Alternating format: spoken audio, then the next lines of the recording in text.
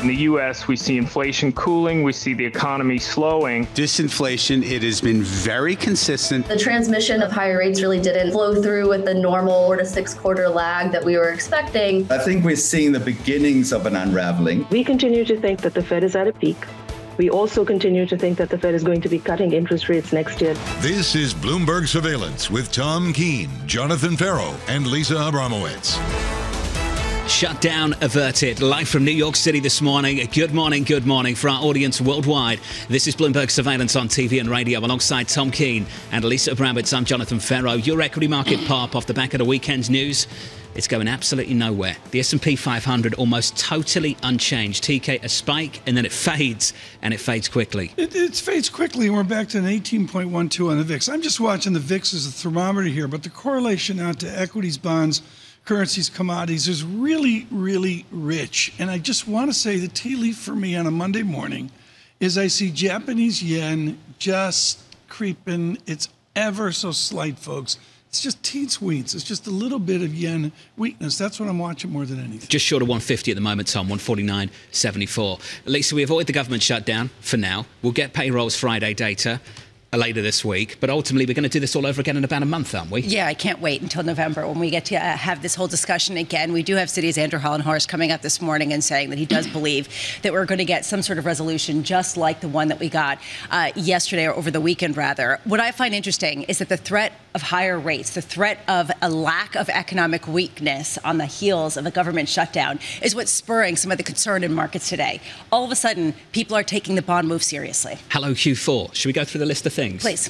Energy prices, rates, student loan repayments resuming, TK. Apparently this is the quarter. Not last quarter, the quarter before, but this is the quarter when this consumer finally begins to crack. Well, that's the basic theory. And then you talk to optimists, and there's a number of them out there who say, no, you saw the angst in September. I had a great conversation with Neil Dutta, I believe it was on Friday on radio with Paul. And Neil just flat out reaffirmed the resiliency of the consumer, even with all the challenges. And he made clear this is not about 4% growth, it's 2-ish. There are some companies speaking to weakness. The team here at Bloomberg did a fantastic job over the weekend of putting this story together. Lisa CarMax, Costco, JetBlue, Dunham Restaurants. Speaking to some weakness out there as well. Jane Fraser City talking about people with low credit scores. Starting to see some weakness there too. I wouldn't say it's absent. It's there. How big is it going to be, and whether it grows through Q4, I think is the big question we've got to ask through this morning, through this week, and through the rest of this month. Does it grow enough to reduce the inflationary pressure that's coming back up in certain areas? And I think that's one of the key questions at a time where the housing market is really dealing with a lack of supply, and where you have services prices that have really hung in there. So if you have this kind of inflationary pressure and weakness for some people, albeit real weakness, is it enough to achieve what the Fed is looking to achieve? Tons of data, a load of Fed speak as well. Bramo's going to walk you through that in just a moment. Here's the price action at the moment. The S&P 500 was positive by about 0.6%. Then it fades. We're up now by just 0.06% and going almost absolutely nowhere. In the bond market, we're going somewhere.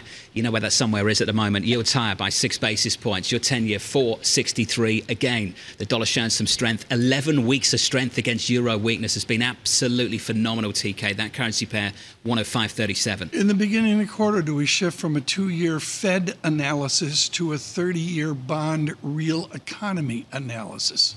The chart of the 30-year bond, it's just simple. It's breaking out the new highs. It's in the 470s. I think it's under-talked about. Lisa, this morning, 474, yields up 4 basis points at the long end. Yeah, and Deutsche Bank says the damage in bonds has been more severe and sustained than for equities. When is it going to actually cause something to break? 10 a.m. Very curious to see what we get from U.S. ISM manufacturing as well as prices paid, especially because we've had almost a year of contractionary readings from the ISM here.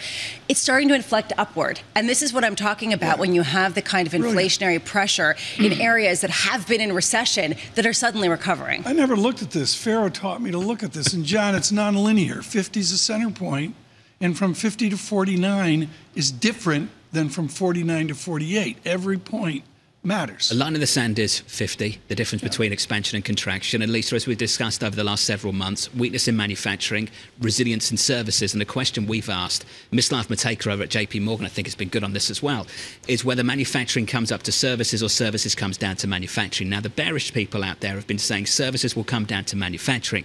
What we're seeing more recently is maybe manufacturing starting to lift, which I guess is the point you're making going into this data point. Especially given the fact that Chinese economic data seems to be on the margins rebounding just a touch. At 10 a.m., we hear from JP Morgan CEO Jamie Dimon, who's going to be speaking with Bloomberg's Emily Chang at the JP Morgan Techstars Forum in London. Curious if he reiterates what we heard from Jane Fraser last week. And today, Tom, this is just for you. The Fed Speak lineup includes 11 a.m. Fed Chair Jay Powell and Philadelphia Fed President Patrick Harker.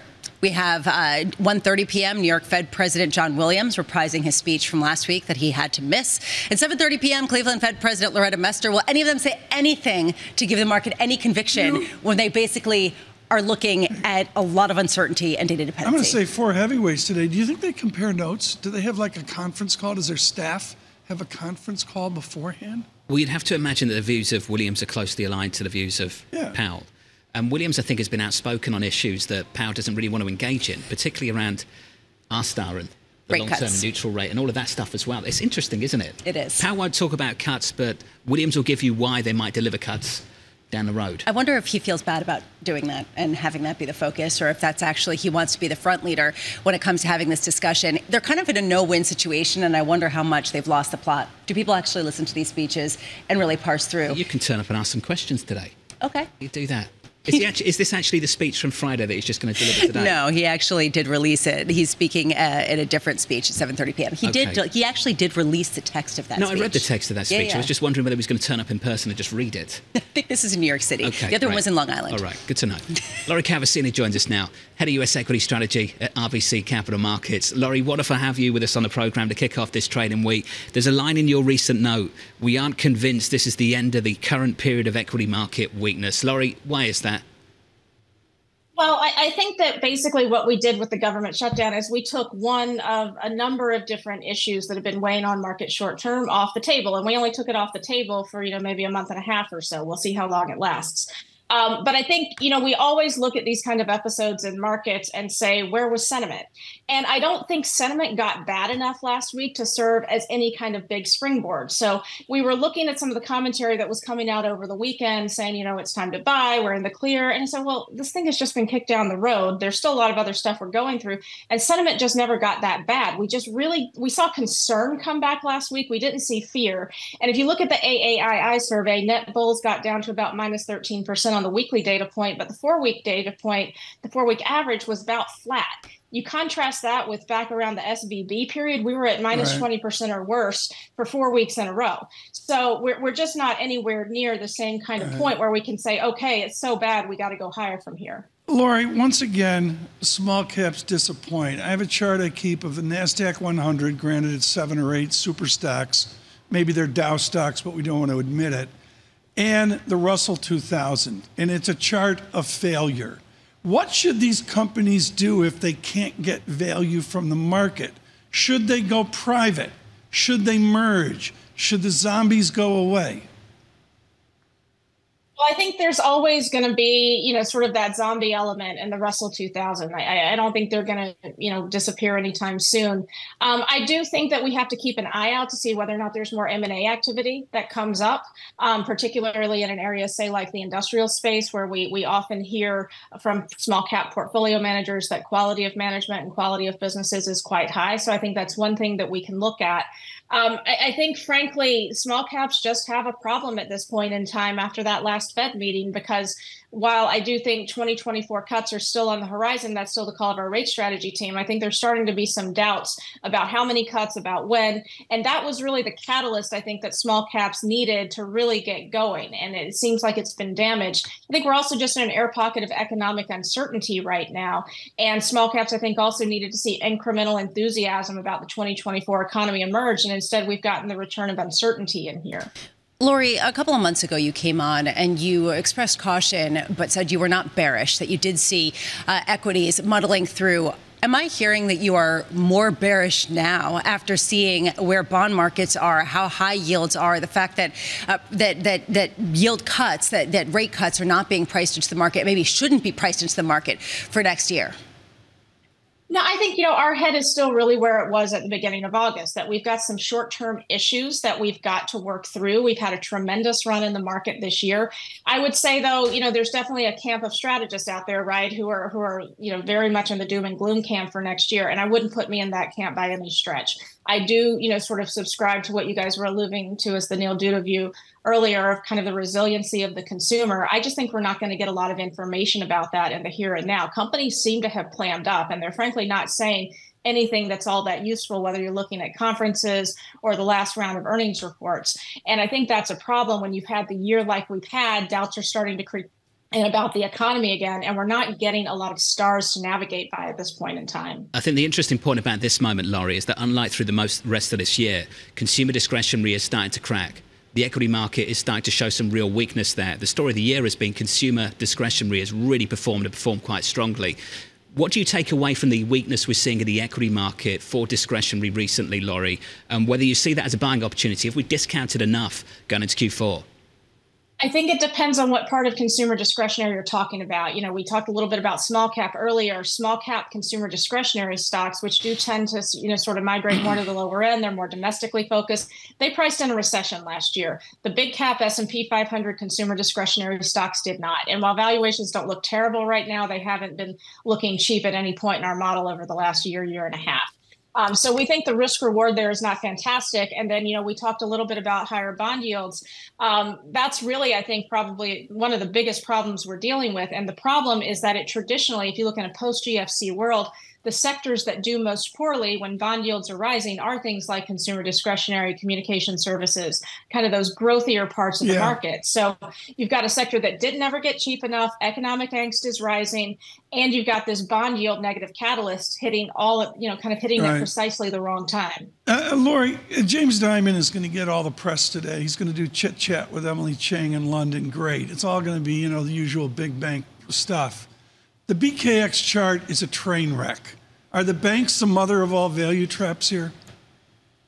It's interesting. Financials should be outperforming in a higher bond yield environment. They're not doing that right now, not to the extent that they should be anyway. And we're seeing, energy has really kind of sucked, some of the benefit that the other parts of the value trade would see. I think it depends on your time horizon. I do like financials in the S&P. We're overweight. We have said we like energy better. You are seeing a nice revisions recovery if you look at the bank space in particular, but we haven't quite crossed over into positive revision territory. Things have just been getting less negative. I do often find that when you see earnings revisions turning, but they're not quite in positive territory yet, you still have a lot of doubters in the trade, and that's often a good opportunity to come in. I think there's money to be made here long term, but I do think you have to have a stronger stomach, and there frankly may be other parts of the value trade that just don't have as much hair on them. Hey, Laurie, thank you. Good luck for the rest of this week. Laurie Cavassini there of RBC Capital Markets. What a quarter we leave behind in Q3. 10-year yield higher by more than 70 basis points. And to your point, TK, real feeling, just eyeballing this. Look at what's happened with yields. Look at what hasn't happened with financials. Yeah. It looks like this year higher yields hurt banks, don't help them. That's been the story so far. And that's been, some people will say, well, that's not what's in the textbook, but I think we're not in a textbook time. And what's so important here, folks, looking to Q4 and your beliefs, which are going to try to help you with good conversation, is a basic idea of ambiguity. Every single narrative we talk about can cut two ways. When you overlay 30 narratives on top of each other, it becomes a toxic brew. A toxic brew. That's what we are. A Bramo brew. Elisa, Laurie made the point that she doesn't think the weakness is over. Just to be clear, if you're waking up this morning, just tuning in, welcome, and you thought we'd get a decent pop off the back of avoiding a shutdown, equities are now negative on the session, Bramo. Equity futures just turning negative. I thought it was amazing what Deutsche Bank's Jim Reed said. You can't have this much value destruction in bonds without there being some stress somewhere.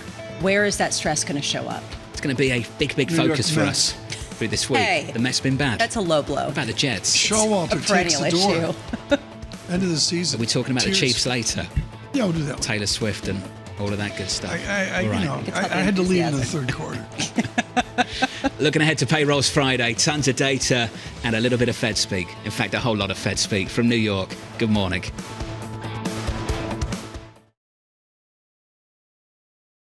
All eyes turn to the U.S. job market. The jobs report, it beckons. It looks like companies are just holding on to workers. What you see is what you get. We're seeing a lot of strength. This Friday, Tom, Jonathan, Lisa, and Mike will bring you crucial data and expert analysis at terminal speed. This is exactly what the Fed is looking for. They now believe you can get back to 2% without damaging the labour market at all. We might get a bigger whammy than we expected. The September Jobs Report, Friday on Bloomberg Television and Radio.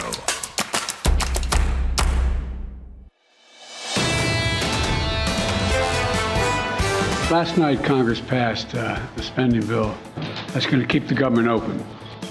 And it's good news for the American people. There shouldn't be another crisis. There's no excuse for another crisis. Consequently, I strongly urge my Republican friends in Congress not to wait.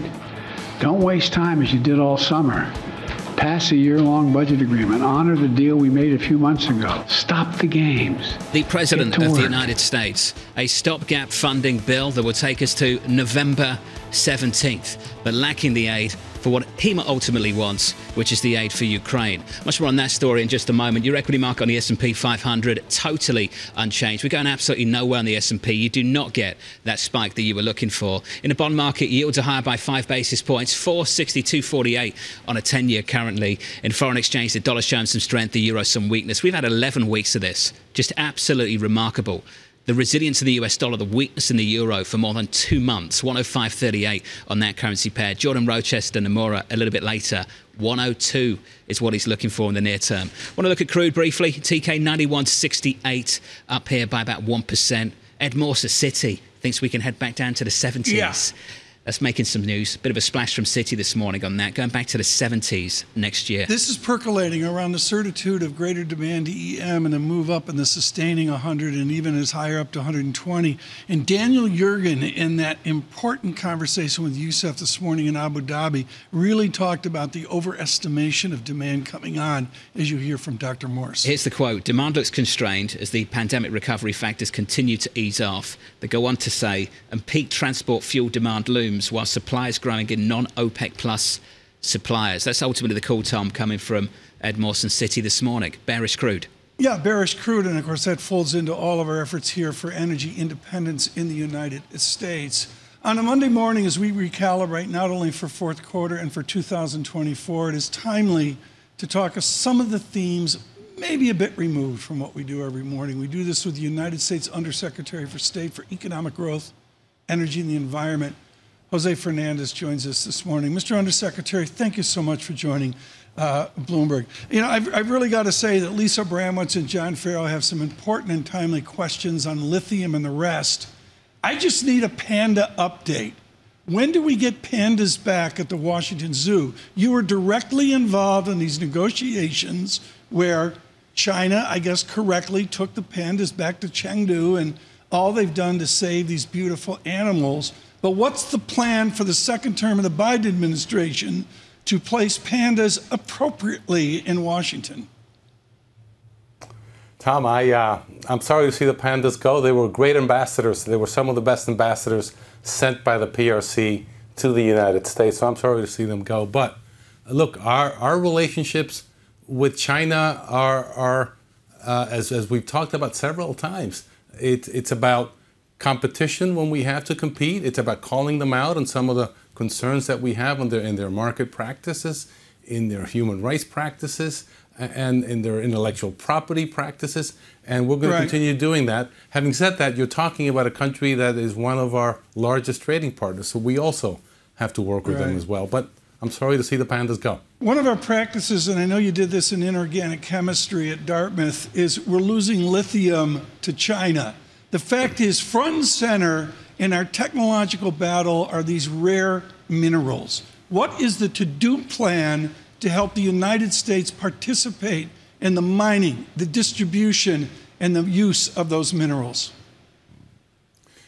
Tom, from day one of the administration, President Biden has talked about the need for us to diversify our critical minerals. And you're right, we have a need, and that need in lithium is probably the largest need that we have. According to the IEA, we're going to need 42 times the amount of lithium that we use today by 2050 if we're going to reach our goals. Right now, 2/3 of that is either processed or mined by China. So we have this need, we have a vulnerability. What we've done is one of the many things we've done about this is to create the mineral security partnerships. 13 partner countries plus the EU working together to share information about mining and processing, to invest jointly, to work on recycling, which is going to be about 10% of the EV battery content in about 10 years, according to the IEA. And we're going to do this observing the highest ESG principles, because what countries are telling us is that they do not want to choose between economic growth and environmental degradation. And we need to find ways to work with communities, with countries, so that they benefit from these kinds of investments. Lisa, and that's what we aim to do with the MSP. Lisa, the heart of the matter here is China going to play by the rules as just stated by the Undersecretary? Well, that's one of the issues. The other issue, Mr. Undersecretary, is it's probably difficult to present the view of the United States when it is so hotly contested, and we're dealing with strikes right now that really go to the core of some of the electric vehicle policies that we have in place. How difficult has it been to represent the U.S.'s view when the policy is sort of unclear and being contested by workers at home? So there is great interest on the part of producing countries. I've been to several countries that are talking to us about critical minerals cooperation. Democratic Republic of the Congo, Zambia in Africa, Chile, Argentina, and so on. There is great interest, and no one is questioning our commitment, the Biden administration's commitment to clean energy. The IRA, the Inflation Reduction Act, is the latest example of that, and we will continue to pursue these clean energy policies. Do you think that it makes the U.S. more secure or less secure in a world that still is very much tied to oil, as we have seen consistently? And when some of the production of the tools that go into electric vehicles have been tied to governments that aren't necessarily ones that are longstanding relationships with the U.S., and where the environmental practices of extracting those minerals is in question? Look, we have to work on our vulnerabilities, no question about it. And it's not only having to do with critical minerals. You see the same or similar vulnerabilities in the case of vaccines, in the case of semiconductors. We all have vulnerabilities. We're working together with Europe in many of those vulnerabilities. In the critical mineral space, I will tell you that we have entered into conversations with many countries that want U.S. investment, and there is interest on the part of U.S. companies and companies elsewhere to work in these countries. So this is in the critical mineral space, this is a once in a generation opportunity for countries to actually use their resources and to do so in a way that's responsible and that benefits their people.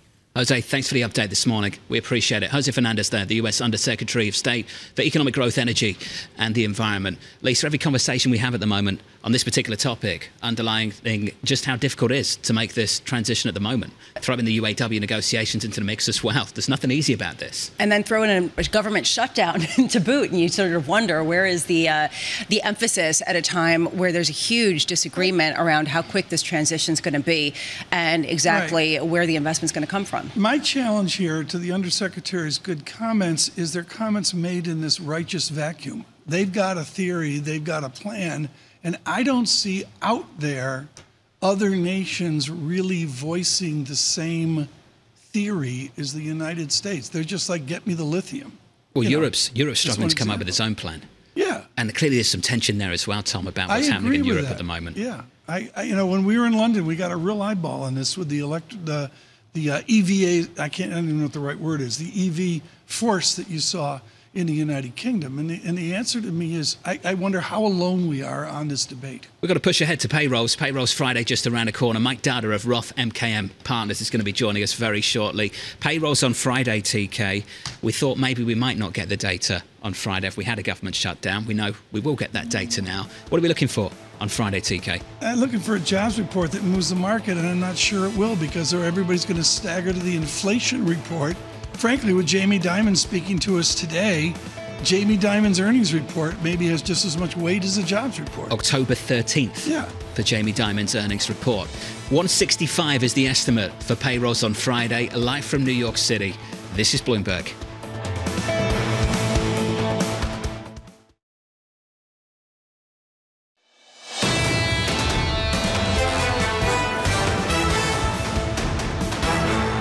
Coming off the back of 4 weeks of losses on the S&P 500, down on the week, down on the month, down on the quarter. Let's get Q4 going. Equity futures totally unchanged on the S&P 500. Where is your post-weekend pop? Government shutdown averted. No one cares. Nasdaq futures positive by 0.2%. In the bond market, huge moves on the quarter, on the month, on a 10-year, up by more than 70 basis points on a 10-year yield through 3Q. Just unbelievable. We kick off Q4, moving higher by 6 basis points, 462.89 on a 10-year, on a 2-year, up by 6 basis points to 5.1%. Tom, you're right, on a 30-year, long end of the curve, up 4 basis points, 4.74 on a 30-year in America. I'm going to do that in every country as well. I'm going to look 10 out to 30s in the UK, Europe, and particularly in Japan, because out there's no YCC. There's no experiment, a toxic brew of economic theory as you've got in the short side. But in America, and I haven't even looked, John, let me do it right now. You can do this on the Bloomberg Professional Service. Bank rate 30. Lisa taught me this. And I'm enjoying 7.74%. with a 10-year and a 30-year up and away. I'd suggest you're doing your best to avoid that. Yeah. I think most people are at the moment, Bramo. That's the story at the moment for bonds. Equities down for 4 weeks, yields higher for 4 weeks. The dollar coming off the back of its strongest quarter of the year so far. 11 weeks of euro weakness and dollar strength, taking the euro down to 105.35. We're negative here by 0.3%. That's some dollar strength. And here's some dollar strength too.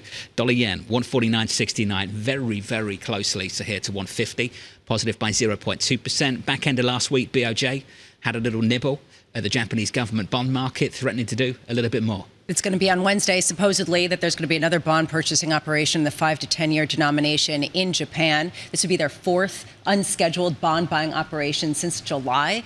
And it comes at a time where, and you've highlighted this really well, there's a push-pull with the currency and the bond market, and they are moving at odds with one another. If they support the bond market, they're basically going to weaken the currency. If they weaken the currency, they're going to lead to higher bond yields. They are kind of reaching an end game. And how much they want to tweak around the edges to make something more palatable that feels like it's increasingly unsustainable. Do you suppose it's too early to draw conclusions about what their preference is, what their priorities are, based on the fact they've come in to support the bond market before they've come in to support foreign exchange?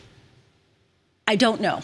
That is the answer. I don't know. It seems to me like they're just kind of like spinning plates. They're like, all right, over here, we're going to try to figure this out and keep things just kind of here and not moving too quickly before they can really come to some sort of true set policy. It's almost like they're biding time. And I don't know that they're choosing one or the other. They're just kind of trying to play them off each other. Strategic ambiguity, maybe? Japanese policy, something like that. I think so. If there's a strategy there, I've got no idea if there actually is. Under surveillance this morning, the US government avoiding a shutdown after approving a stopgap measure that will keep it funded until November 17th. Despite the deal, the pressure remaining on House Speaker Kevin McCarthy, with Florida Congressman Matt Gaetz telling ABC he'll file a motion to remove McCarthy from his position this week. The politics of the Republican Party, Tom, in the House in Washington. I don't think it's politics. I read very carefully the work. I'm sure Anne-Marie Horton and Joe Matthew were over this. And all I can say is we will advance the conversation. We've got an important balance of power this evening that will really address the urgency here of comparing Kevin McCarthy of Bakersfield with John Boehner of Ohio. Congressman Gaetz sitting down with Bloomberg's Anne-Marie and Joe Matthew a little bit later on this afternoon, 5 p.m. Eastern Time. Don't miss that. AMH in the next hour is going to run us through what that interview might sound like. I want to get to the BOJ story. Mentioned it briefly, announcing an extra bond buying plan as it looks to curb sharp increases in yields. Japanese sovereign yields have been rising as speculation grows that the central bank is moving closer to ending its negative interest rate policy. Maybe at the end of the year, but ultimately, who knows? What is foreign is seeing a Japanese 10-year yield close to 0.8%. Want to finish on this. Student loan repayments resuming this month for millions of Americans for the first time since payments were halted at the start of the pandemic. Around 40 million Americans collectively owe more than $1.6 trillion in student debt, leading to concerns that the resumption of repayments could hit discretionary consumer spending. Discretionary stocks have been hammered coming into Q4. Lisa, we know there was a 12-month on-ramp, but you start thinking about it, you start acting ahead of time, put it together with energy, with rates. Is this going to be a tough quarter for the consumer? There was a school of thought that the consumer just wouldn't pay, that they've gotten so used to not paying and freebies that they're going to not pay, and that you're going to just see it delayed 12 months out because they have that grace period. But what anecdotal data has shown is actually the opposite, that people, to your point, John, have started paying early and that they've started to come in. So it raises a question. Have we already seen the punch from this? Is it going to be a pullback in discretionary spending spending or just more discretion, right? Buying this, but not that. I mean, this is the reason why it's such a confusing moment. They're not falling off a cliff. They're just changing their patterns just a little bit. We've said it repeatedly. We started every quarter this year with the same thing. The economists who cried recession. You don't see one. You get to Q4 and you're like, oh, we've heard this before. I'm just going to ignore it. Keep selling treasuries. Are we actually going to start to see some weakness, Tom, in the labour market data? Start to see some real weakness in retail sales? Even Bloomberg surveillance is data dependent. The retail sales, I'm glad you bring it up. My head's spinning. I don't know what to make of it. I guess there's a consumer slowdown, but I got a lot of smart people saying, depends where you look, who you listen to. I just don't know. I'll just give you this anecdote. Story out this morning that auto sales actually increased in the past month. Despite everything that we've been talking about that's hitting the car sector, you start to wonder, even including the loans, where rates have gone up as much as they have. So where's that weakness? And let me bring this in because it gets to our next guest. Neil Shearing over at Capital Economics with Roger Bootle writes a larger elegiac note this morning. And he talks about our considerable opportunities of looking at the themes, the gloom, the toxic brew that's out there. And he's just saying, yeah, okay, it's out there, but look at the opportunities we have within technology and global trade. Another brick in the wall, Tom. Student loan repayments. The wall of worry. Yeah, I got to put the surveillance cork in the mouth on it. This started with Bill Clinton years ago, and we'll see how it works out. Never with a cork in his mouth is Michael Darda, Chief Economist, Macro Strategist, Dog Keeper for Roth MKM, just back from Japan, which is always a good and wonderful thing. Michael Darda, in your political economics, what did you learn in Tokyo and Kyoto? Well, Tom, we were there on pleasure, not business. Incredibly beautiful cities, majestic, if you're talking about Kyoto. And for people that have never experienced it, I mean, in Tokyo, imagine a city 3 times the size of New York City with essentially no litter, no crime, and almost no one even disobeying traffic lights. I mean, it's quite a trip. You have to experience it firsthand really to believe it, frankly. They are imputing inflation into their system. Some would say they're inventing an inflation. Do you see any historical analog that any country can manage inflation higher successfully? Well, sure, Tom, if you believe in the power of the central bank, and that's essentially what's happening. The discussion earlier, Lisa really hit it on the head. The problem for the BOJ is that they can't hit 2 targets with 1 arrow. So if you're going to effectively peg an interest rate, you can't at the same time peg the currency or even, control the price level perfectly. So, what's happening is they've got to adjust the rate pegs based on macroeconomic conditions. It's different in the sense that typically central banks, will target the short policy rate. In Japan, because of the zero lower bound situation, they're targeting a long-term interest rate, but the same basic concept applies. Mike, if we do get some sort of abandonment of yield curve control or the Bank of Japan losing the plot, losing control, losing the narrative when it comes to controlling bond yields and controlling the depreciation of the yen, how much does that accelerate the move up in U.S. yields that we've seen as we see just yields globally rise and maybe some of those buyers from over in Japan step away from the U.S. market? Yeah, it's an interesting situation. I mean, if you look at what's happened in the U.S. bond market, we've had a huge real rate shock. So this isn't really an inflation expectation story. So you do have, movement in global yields on the back of, central banks trying to persist in a tighter policy regime. But it's really driven by real interest rates. Inflation expectations in the U.S. have really barely budged. So crude oil prices are spiking higher. Copper's rolling over, and Fed rate hiking expectations, or if you look at, let's say, the 36-month Fed funds futures yield, it's moved up 150 basis points since the spring of this year. So that really accounts for the entirety, more than the entirety of the rise in the 10-year yield. So it's a higher for longer trade based on the back of perceived economic resilience in the states, and the fact that the Fed's reaction function is to make sure that growth slows below trend. So if it looks like that's not happening, then they're going to persist for a longer period of time. Mike, there are a lot of questions over the weekend about why something hasn't broken, given how quickly rates have risen, given how quickly benchmark yields have risen. Do you see any evidence, either in the economy or in the markets that you track, that shows that something is breaking? Well, I think The reason something hasn't broken yet is the strength of the cyclical upswing that we've had coming out of the COVID shock has been much more robust than what we've seen historically, especially relative to the last cycle. So with that, you're going to have a higher neutral interest rate. And with a higher neutral interest rate, it'll simply take longer before things start breaking. So you can have more central bank tightening before things fall apart. There also may have been some temporary factors that have held things up this year. There's been a very strange explosion in the fiscal deficit at a time of full employment. That is probably also feeding into the higher for longer strategy on the part of the Fed. So those factors matter, but the critical element here is, nominal growth is slowing. Nominal GDP growth is slowing on the back of tighter Fed policy.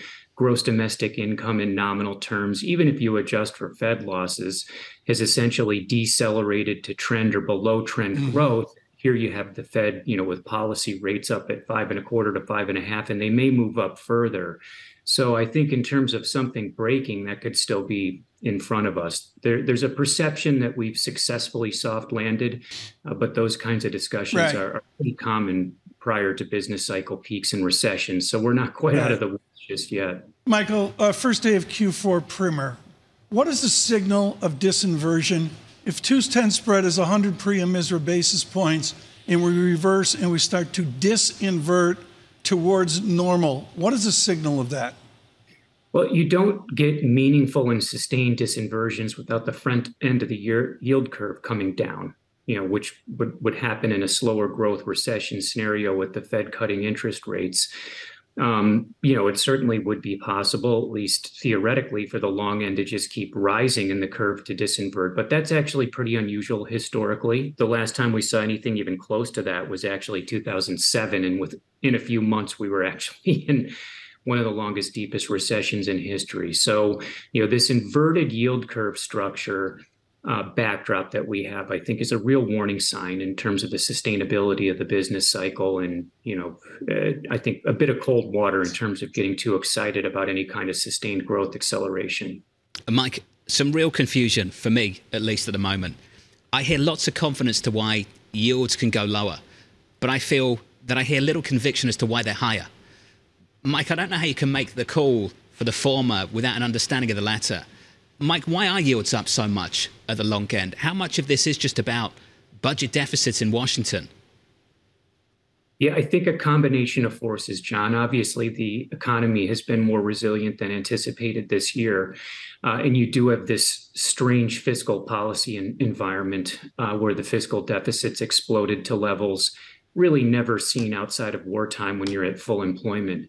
And so the Fed's higher for longer strategy has been self-actualized by the bond market. We can see the move up in real yields is going basically step for step with that 36-month Fed Fund futures implied yield. So that's the higher for longer trade. But that can also be unwound. This has happened over the course of this year, over the last 6 months, really. And with softer data going forward, that trade can be unwound. So I think we know why it's happening. The question is, what is the forecast going forward, and will that forecast be accurate? Mike, thanks for the insight, buddy. As always, Mike Dowder there of Roth MKM on this bond market.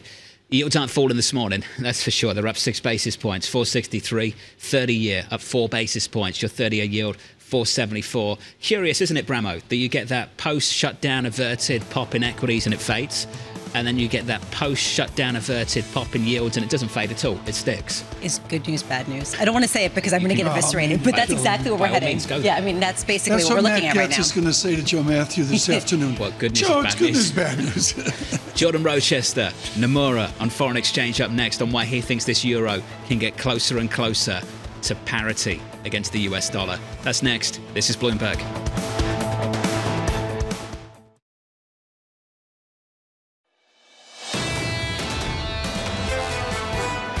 Sort of just throws us back to the biggest driver of all, which is this huge rise in Treasury yields as the vigilantes take over, because the one thing that's not going to stop is Treasury issuance. We're going to have to find the clearing price for all these bonds and notes. And if the next place we go is 460 on a 475 on a 10-year note, then the dollar's going up.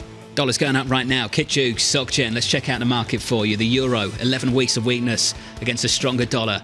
Right now, euro dollar about 105, 105.41. That currency pair negative by 0.3%. Jordan Rochester of Nomura calling for euro dollar to hit 102 by year end with, quote, the potential to reach parity if energy prices continue to climb. Looking out to 2024, here's the view.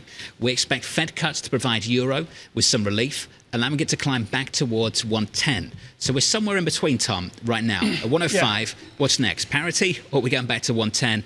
Jordan thinks we get closer to parity before we look up. This is the real world where it's not pontificating big figure moves. It's about actually putting capital at risk and having a trading ban and measuring the support and the resistance of any given trading band, whether it's euro. Joining us now, Jordan Rochester, G10 FX strategist at Nomura. What I see, Jordan, this morning that is absolutely distinct is finally Swiss franc gives way to stronger Swiss franc. It's ever so slight, but that's a distinctive tea leaf.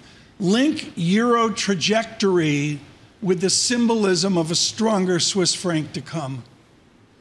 Indeed, Tom. I think last week's weakness in Swiss franc was a lot to do with month-end as well. A lot of moves last week were to do with that month-end flow because of the equity sell-off that we had. But when it comes to the sort of view on Swiss and Stocky and all those sort of local euro area currencies, Swiss is one of those currencies where in a global slowdown, it tends to strengthen. It's still got a banking repatriation flow as well. So if you think the euro area is going into a recession, which we do, that is usually to Swiss franc's benefit. You've still got a central bank that is also intervening in the FX market as well. 11 billion euros per month of FX intervention to strengthen their currency. So even though we think the S&P is done with rate hikes, because of the impending global slowdown, the potential for recession risks pretty much in Europe and the US, it's very hard to be selling the Swiss franc. Okay, sell Swiss franc, I'll go with that, but then I got the euro. What is the appropriate pair to play weaker euro? Well, we're looking at it this morning. I mean, the view for us is euro dollar and euro CAD. I think euro dollar towards 102 towards parity is very possible as long as oil prices don't find a way to collapse. In the previous guest you had on Kit Jukes, he was talking about US yields rising higher. Well, US rates suggest that euro dollar should be at 101 to 103 already. And if oil gets to $100 a barrel to $110 a barrel, it's very easy for the euro area to see their currency weaker because they are an energy importer. The problem for all of us this year in euro, as the chart shows you, it's been a zigzag, up, down, up, down, up, down. And this looks to be finally an exit of that range-bound price action. This looks to me more like a trend now. It's a bit of deja vu to last year. Last year, euro broke through parity thanks to Vladimir Putin, natural gas supplies being squeezed. This year, it's more thanks to what's going on in the Middle East with the lack of oil supply. And that's going to help the euro get towards those sort of figures. The main risk is if the US data starts to come in soft and US yields stop climbing. But I think we've had a bit of good luck in that respect, for this week at least. US government shutdown's been avoided, which means that we're going to get non-farm payrolls, we're going to get the JOLTS data, and crucially, we're not going to get all those government workers laid off. It was going to be really difficult for the market to buy the dollar with initial claims, jobless claims, spiking higher on Thursday. Well, that shouldn't happen now, thanks to that government shutdown being avoided. Jordan, we've got a natural bias here to ask questions about the US dollar, US rates, Federal Reserve, the US economy. You touched on the international story. Can you help us understand how important that is? Not just what's happening with the Middle East and crude, but also what's happened or hasn't happened over in China. Absolutely. Well, the situation in China has been that for the first half of this year, most economists were quite disappointed with the growth data. We've had a more bearish outlook on China than most when it comes to our GDP forecast. But what's happened over the summer is that China has done little bits of policy here and there, and it's kind of built up to a much more mixed view in the market on China, which is China slowing down or is it bouncing back? And the property measures, such as cutting mortgage rates for first-time buyers, is a significant one because most of the Chinese property market is first-time buyers. Well, that's going to lead to some of the Chinese data looking healthier over the short term. But for us, the long term is that China's trade balance, China's current account, those flows are looking pretty weak. Especially with the tourism outflows, which are going to continue to pick up. So from a flow perspective, we're not seeing the inflows into China bonds like we saw from foreign investors either. Altogether, weaker outlook for China, a bit messy in the short term for data surprises because of all of these sort of measures that were announced. But the big picture is a slowdown and a weaker renminbi for us. Does that make it more difficult to make a call for next year that goes beyond 110? Well, the difficulty with the Eurodollar view is that when the Fed cuts rates, when you get liquidity, it leads to dollar weakness. Now, we have the view that the Fed could even cut rates as soon as March because of a recession call that the US economics team at Nomura have. That starts in Q4, by the way. But if they're wrong, if we get an actual soft landing for the next few months, because soft landings can last a few months before it turns into a hard landing. If we have all the data in the US pretty healthy in Q4, it pushes those Fed cuts out. So that 110 call is based on a Q1 story next year, really, where the market quickly shifts to saying, yep, Fed cuts are coming in the next few meetings. At the moment, we're in the higher for longer phase. That's why the dollar's not selling off here. Jordan, one reason why I love your research is because you always put the sort of conviction level that you have on each trade. Can you talk about how difficult it is to have conviction at a moment where you're dealing with so many variables? We're tracking the weather again. We're tracking, different congestion pricing and congestion emissions over in China to understand the recovery. I mean, how do you have conviction in a market like this? You have to look at the local stories, I think. So you have the broad dollar view, which we've got a pretty high conviction on, 3 to 4 out of 5, I would say, for the long dollar view. Then the local story, and what helps me, Lisa, is positioning. So just a few weeks ago, maybe let's go back 4 weeks ago, you would have had guests on here saying the Bank of England could raise rates maybe to 7%. And because of 1 week services CPI and one Bank of England meeting and a weak labour report as well, it's quickly shifted to the Bank of England's done. And because of that shift in narrative, you've got a lot of stale positioning out there. So I think in sterling, there's still a long sterling position amongst some investors that needs to be unwound. We've gone through a lot of that already, but I think there's more to go. So that helps me have a 4 out of 5 on short cable, for example. Or then you have to look at the other factors in Asia and elsewhere and think, where is there less positioning? I think that's where you have lower conviction. So if there's less positioning, less of a positioning squeeze, there's not much of a trade to do. But short cable, short euro, I think there's still some stale longs out there that need to be unwound. Jordan, this is a pretty toxic recipe for the Bank of England and for the European Central Bank, right, with inflation? Well, inflation's coming down. The main thing is, does it not fall to 2%? And that's what the central banks are really worried about. I personally look at all these charts that help us forecast inflation, and it looks like it's going even below 2% on some of them. So PPI, which is the manufacturing inflation in the UK and Europe, it's pretty awful. I think in Norway, it's minus 35% year on year. So you get these extremes in manufacturing that will push the headline down eventually. So I think, look, we could be looking at CPI falling much closer to 2% than central banks think. And then, Lisa, we'll be looking at global recession risks in the early part of next year. And a lot of these central banks that are worried about inflation today will be very worried about growth and employment tomorrow. We've already got signs in the UK labour data, the Swedish labour data. There's layoffs happening. And when we get to the year end, I think a lot of central banks will be changing their focus on inflation was high today and focusing more on the fact that it's going to be quite low tomorrow. The main risk to that, of course, is oil and the supply side. So in the US, these UAW strikes are boosting car prices. And as we know, the oil market's moving headline inflation higher as well. If we have another rise in oil to 110 per barrel, then inflations will be, the central banks will be in a stagflationary mode, and the markets won't like it. FX will be selling those sort of currencies like the pound, like the Swedish krona, because that's what the sort of mix we had in 2022. So we could be going back to a 22 style FX market reaction, which was massive dollar strength. Got 20 seconds for you, Jordan. You can have it. When was the last time Villa scored 6 goals? I can't remember. That's a good stat, but it's bloody good, isn't it? It's bloody good, Tom. Do you hear that? Jordan Rochester. Jordan's words. I practiced all weekend proper. Jordan Rochester and Nomura. Jordan, thank you. It was proper. It was proper what? It was a proper game. It's a proper game. Yeah, it was a proper game. Tons of goals. You like that? I do like it. I watched now, Liverpool. If each goal was worth 7 points, you'd really like that, wouldn't you? Yeah, that's true. Stop throwing shade at U.S. football. Come on. That's ridiculous. Would that make a difference? Would that make a difference? Okay, let's get it out of the way. Tackling. It's a new soundtrack. I could dance to this beat. Just on the field lights so are much, it's so bright, overwhelming. but they never blind me. Welcome to New York. Welcome to New York. Enough with the shade. Okay. Mohammed from Cambridge emailed, says, why haven't you brought up the Jets top of the show? I'm surprised he wants us to talk about the Jets. Didn't they lose? You know, Taylor made an appearance. Life is good. You know, there's a glow. The reason why. I've heard that there's complaints about these sort of switch to, the camera switches to Taylor's reactions all the time. The reaction cam, that people don't want it. Yeah. Well, who's people? Like football fans. Right. Not the Swifties. Precisely.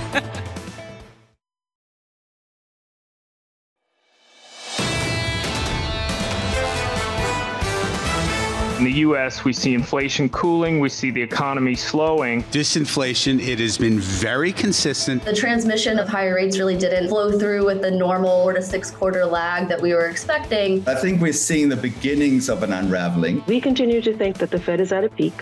We also continue to think that the Fed is going to be cutting interest rates next year. This is Bloomberg Surveillance with Tom Keene, Jonathan Ferro, and Lisa Abramowicz. Let's get your week started live from New York City this morning.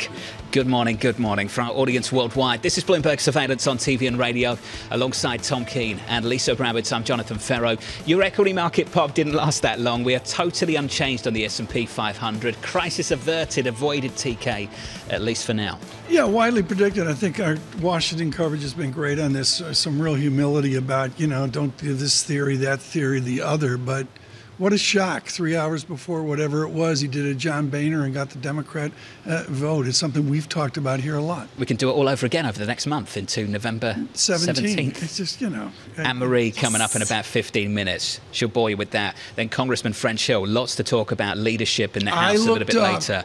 French Hill, 7:45 Eastern Time. I looked at the votes in the Washington Post, all laid out, and the first one I went to see what the gentleman from Arkansas did. I knew what he would do, but sure. I actually went to see what French Hill's vote was. We'll catch up with French a little bit later. 165, the estimate for Friday. Bramo, tons of data this week. Chairman Powell coming up as well. But 165, the estimate against 187 the previous month. So we're actually going to get data. That is the headline, really, that we are going to get the data that we had been previously expecting, and that it basically opens the door to a greater potential for a November rate hike. This from Andrew Hollenhorst, who has been calling for that anyway. But that seems to be what's playing out in markets. The fact that we're going to get data that confirms ongoing strength, albeit at a slower pace, but still solid labor market, will allow the Fed to keep going further and keep rates higher for longer. That's why I said good news might be bad news. And I know people are going to be like, oh my God, we hate this phrase. And I agree with you. But at the same time, that seems to be what's playing out in markets. And then we can move on to earnings. October 13th, JP Morgan, just 2 Fridays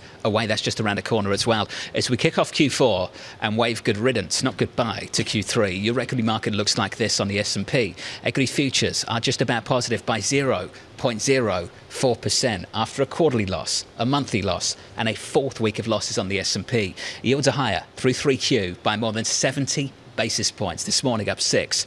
TK, your 10-year, 462.89. Watching the far out the yield curve is well, it's sort of a jumble. Like you said, we were up on the equities, we give it back. But as we talked to Jordan Rochester about, I'm forced today to look at little itty-bitty tea leaves, and what I notice is stronger Swiss franc. You really wonder what that means as a signal for euro weakness. Tally up the weeks, 11 weeks of that. Bramo, can you imagine 12 weeks of euro weakness? We've had 11. Can we make it 12? The euro right now at about 105 against the dollar. Jordan Rochester says yes, because what's going to actually drive it stronger, especially in light of the fact that we're now all watching the weather again to see whether oil prices go up. Here's what I'm watching in terms of the data. At 10 a.m., we get U.S. ISM manufacturing as well as the prices paid for that component. We have been in recession, in a contractionary phase for manufacturing since October of last year. We are inflecting upward. That inflection is interesting to me at a time where people are wondering, where are the nodes of inflation reacceleration? Could it come from the manufacturing sector that has been in recession? At 10 a.m., JP Morgan CEO Jamie Dimon is speaking with Bloomberg's very own Emily Chang in London at the JP Morgan Techstars Forum. It is going to be interesting whether he reiterates either strength. Does he go to 8% projection on 10-year yields, or does he talk about the fact that we end up, in a situation where the consumer is slowing down? And today, this is for you, Tom. Fed speak. Let's go through it. It's 11 a.m. I think it's legit. It is legit Fed speak. It's 11 a.m. Fed Chair Jay Powell and Philadelphia Fed President Patrick Harker both speaking in York, Pennsylvania. 1:30 p.m. we get New York Fed President John Williams. He will be speaking in New York City. This is not the same speech, I believe, as the one that he was supposed to deliver at Long Island. Well, thank you, Tom, for that. And then at 7:30 p.m., Cleveland Fed President Loretta Mester will be speaking. We are at a point where it is very difficult to have any clarity. And John, I have to wonder at what point the Fed speak adds to that at this point, because as you've been mentioning, no one said anything about Jay Powell's discussion last week. And I understand he was talking to a community forum, Sure. student educators or whatever. But the point being here is that they don't really have much to say. 10-6, 10-12. What's that? 10-13, 11-1. Those are my 4 data points of October out to the November 1 Fed meeting. That's all that matters. Let me guess, is that payroll, CPI, and JP Morgan? Yes. Okay. I'm here to translate. All that matters. They're the dates. That's okay. Everything else is toxic brew of stew. Abramo, I'm trying. It's like a crossword puzzle. My heart. It is. Been doing this a long time. Are you good at crossword puzzles? Just translate it. It depends. I'm like the worst. It depends. I'm like the absolute worst. Sam Stover, he's good at crossword puzzles, eh? Chief Investment Strategist at CFRA joins us now. Sam, explain this one for me. What is a counter-trend rally, and why are you looking for one? Good morning, Jonathan. Counter-trend rally. Well, I think basically there's been too much pessimism in the market in the short term, looking at such factors as the relative strength index, stochastics. I guess taking it from a technical perspective says, we've pushed the balloon too far underwater, and now it has to pop, at least in the near term, based on possibly the reversal of yields right now, the continuing decline in the employment numbers and rise in the unemployment. Right. So basically saying that as we head into Q4, we could end up with a bit of Q-phoria.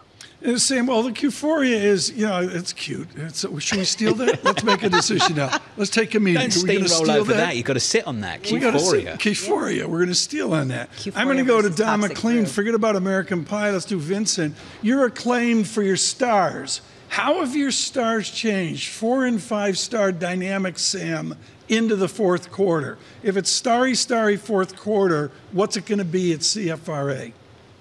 Well, our analysts are out of this world, but I would certainly say that the stars have not changed all that much, which I think is a good indication. When you look to relative strength on a short-term and on a longer-term basis, we're still showing strength in those growth areas: communication services, consumer discretionary, technology, and to a lesser extent, energy. And so our stars continue to show a greater percentage of the coverage gravitating toward those areas. So I think that we are going to see a recovery in the fourth quarter of this year, and those groups that led the way in the first half will continue to shine in this final quarter. I can't say enough, Lisa, that is the S&P CFRA and frankly Bloomberg Intelligence way. But damn the short-term BS. Look at the long-term, and those stars show stability of revenue down the income statement to earnings of all the different sectors. Gloria Cavacina said that it's very hard to see the stars right now because we're in such a muddied position when it comes to the economic cycle. Sam, how predicated is Q-phoria on rates going lower? Well, I think that's just part of the overall equation. Historically, if you go back to World War II, every pre-election fourth quarter of third-term presidents have seen a positive total return, with the average gain being around 6%. We've seen those sectors that have been the outperformers being in the technology, materials, and industrial space, whereas utilities, real estate have been among the underperformers. So I think that investors basically are going to start to look toward the end of 2024. They're going to give up on looking to the end of 23, and anything that far out in the future, myself included, looks an awful lot better. Just to put a bow on this, are you saying that basically we've seen the lows in tech prices? I think that we have seen a near-term low in tech prices. I wouldn't necessarily say that the shakeout has totally run its course. I'm still looking for a test of the 4,200 level on the S&P 500. That would bring it down to about 8.5% pullback since the July 31 high, and NASDAQ probably could end up being a double-digit decline before all is said and done. But I think that would represent a better buying opportunity as we move into 2024. Sam, I'm focused on the banks. Give me your treatment of a Q4 recovery in the banks. The technical chart is ugly. Well, the banks, sure, when you're looking at the mainly the regional banks continue to look pretty bad. Also, you find that the diversified banks are having their challenges. But if you look to financials, this third quarter, the financials are expected to narrow their loss from a 6% decline in earnings last quarter to a 0.3% shortfall this quarter. And if you realize that 54 of the last 56 quarters have seen actual results exceed end of quarter estimates, I would tend to say we might end up chalking up one more in this third quarter and actually go from an earnings recession back into an earnings expansion. Sam, do banks need higher yields or lower yields? Well, the higher yields give them greater net interest income, but I think also it ends up causing them to be more restrictive on their lending policy. So I really would rather that they end up having more of a flat to softening interest rate environment, because then also you would see less of a increasing threat of recession and a greater likelihood of a soft landing. Hasn't benefited those stocks this year at all. Sam, thank you, sir. Sam Stovall there of CFRA, navigating the stars under cloudy skies. That was Chairman Powell, wasn't it? Jackson Hole. Speaking of Jackson Hole, Patrick Harker. Caught up with Patrick Harker of the Philadelphia Fed. I always think audience matters. Lisa talked about Chairman Powell sitting down with Patrick Harker to participate in a roundtable discussion with workers, small business owners, and community leaders. Now, Patrick Harker talked about anecdotal evidence of a slowdown. I wonder if they received that anecdotal evidence today. I would guess that they will, because what you can see is in the data, you have seen small business bankruptcies tick up pretty dramatically. A significant portion, basically 3/4 of all small business owners, are saying that their business is being hampered, is being hurt by rates where they are. So that's the view that they're going to be hearing. The fact that they're leaning into that, does that give you a sense of a sort of more dovish inclination of a Fed? Are those businesses going to say, you've done enough, and start banging the table, TK? They're going to bang the table, and they're going to think it's going to be about capitalism. You know, back when I had my first pair of Boston Birkenstocks, you know, cannot see you in Birkenstocks. I'm in the record store in Amherst, Mass, and it's like a complete lineup of bootleg Grateful Dead records. Doug Cass has them all. And you're looking there, and did I ever think Birkenstock would pop out with an LVMH private equity? Can you see me wearing my Birkenstock Bostons into Tiffany's? Do you still have some Birkenstocks? I have 3 or 4 pair, yes. I have the old pair. I don't wear them. They're up top. With socks or without socks? Well, now with socks. Darda wears them with socks. If Darda wears them with socks, I'm wearing my Birkenstocks with socks. We're putting the IPO price up on the screen for those of you listening on radio. This the is IPO price, anti-American. $44 to $49. We've got this chat with our producers who are screaming, "Someone say the news," which seems to sum up this program pretty well. The news, but damn. Why are we talking about Birkenstocks? We're talking. No, this is our no. Seriously, John, we're Sure. talking about them because it's been a private German company since the time of George Washington, picked up by Arnault, private equity, private, Catterton or something, LVMH deal, and they're Louis Vuittoning Birkenstocks. That's un-American. People at home just screaming, "Someone say the news." If you're just tuning in, welcome. I hope you're still with us. Equity futures totally unchanged. We're negative now by just 0.01%. Coming up a little bit later in the next hour, David Leibovitz of JP Morgan Asset Management. Lots to look forward to this week. Pushing ahead to payrolls on Friday. Tons of Fed speak through today and through the week as well. The ISM on manufacturing and ADP report, jobless claims on Thursday. Lisa, a lot to get your hands around, and I'm with you. If we had a shutdown, there was a real risk, the potential that we wouldn't get the payrolls report on Friday, then all the emphasis would get put on earnings. It's pretty good to get that news a little bit later. It is pretty good when it comes to clarity, maybe, but is it going to necessarily create this feeling that the Fed's going to hike rates in November? Because if things come in pretty well, then the Fed can't sort of shift to the sort of more dovish feel that they might be getting from some of these small business owners. Do you like the wool felt Birkenstocks, or do you like the leather ones? I like the leather ones. The leather ones are more. Yeah, the leather ones are more branded. Just against sandals. I totally have. sandals. Well, the Bostons aren't sandals, though. Sure, that's fine. Okay. Yeah, that's fine. But in New York City, absolutely not. Come on, John, I can see wool felt Bostons. Absolutely, you look no chance. They're not. They have you can hide your ugly What toes. about like nice sandals? No, in the city. Absolutely not. Why not? No. What if it's hot? It gets hot. It gets sticky. What do you do? Was that a road show? You wear sandals with socks, apparently. What's that about? Can you imagine the merch at the Birkenstock Road Show? All eyes turn to the U.S. job market. The jobs report, it beckons. It looks like companies are just holding on to workers. What you see is what you get. We're seeing a lot of strength. This Friday, Tom, Jonathan, Lisa, and Mike will bring you crucial data and expert analysis at terminal speed. This is exactly what the Fed is looking for. They now believe you can get back to 2%. without damaging the labour market at all. We might get a bigger whammy than we expected. The September Jobs Report, Friday on Bloomberg Television and Radio.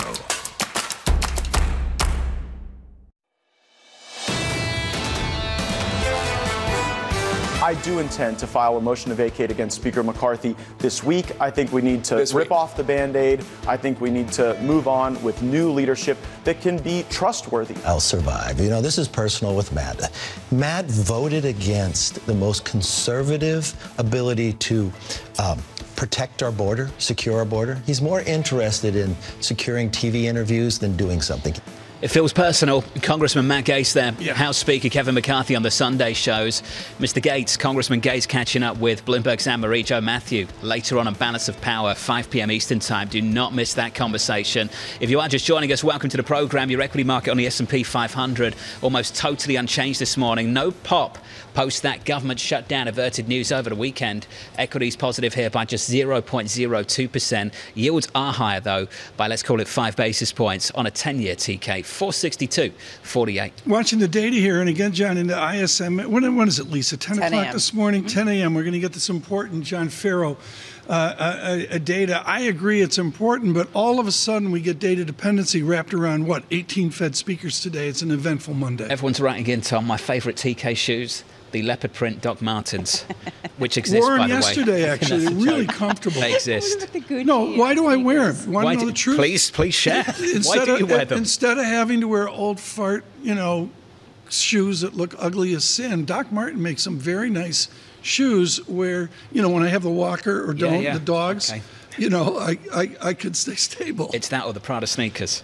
Yeah, well, the Prada, that's different. That's like for, the work and all that. But the Doc Martens work, but the Birkenstocks don't work. I used to wear them a lot. And, the wool ones. I still can't picture that. How do you get stability in something like that? John. Where do you find stability? John, clogs. I wore clogs. The wooden clogs. I wore No, you those. didn't. Yeah, in high school. For like a hot second. In a serious way. Yes. Yeah. Yes. Not ironically, though. Let's move on. Right now, we're going to get saved by Anne-Marie Horton. We're going to do serious stuff. We're going to do the serious stuff first. We'll get back to AMH, our IPO reporter, here in a moment. She's our Bloomberg I Worked All Weekend correspondent. A really important moment for Balance of Power tonight, Anne-Marie Horton, your conversation with a gentleman from Florida. What is the relationship of Mr. Gaetz with the leader of his crew, Mr. Trump? I'm fascinated by Trump DeSantis and different Trump Gaetz.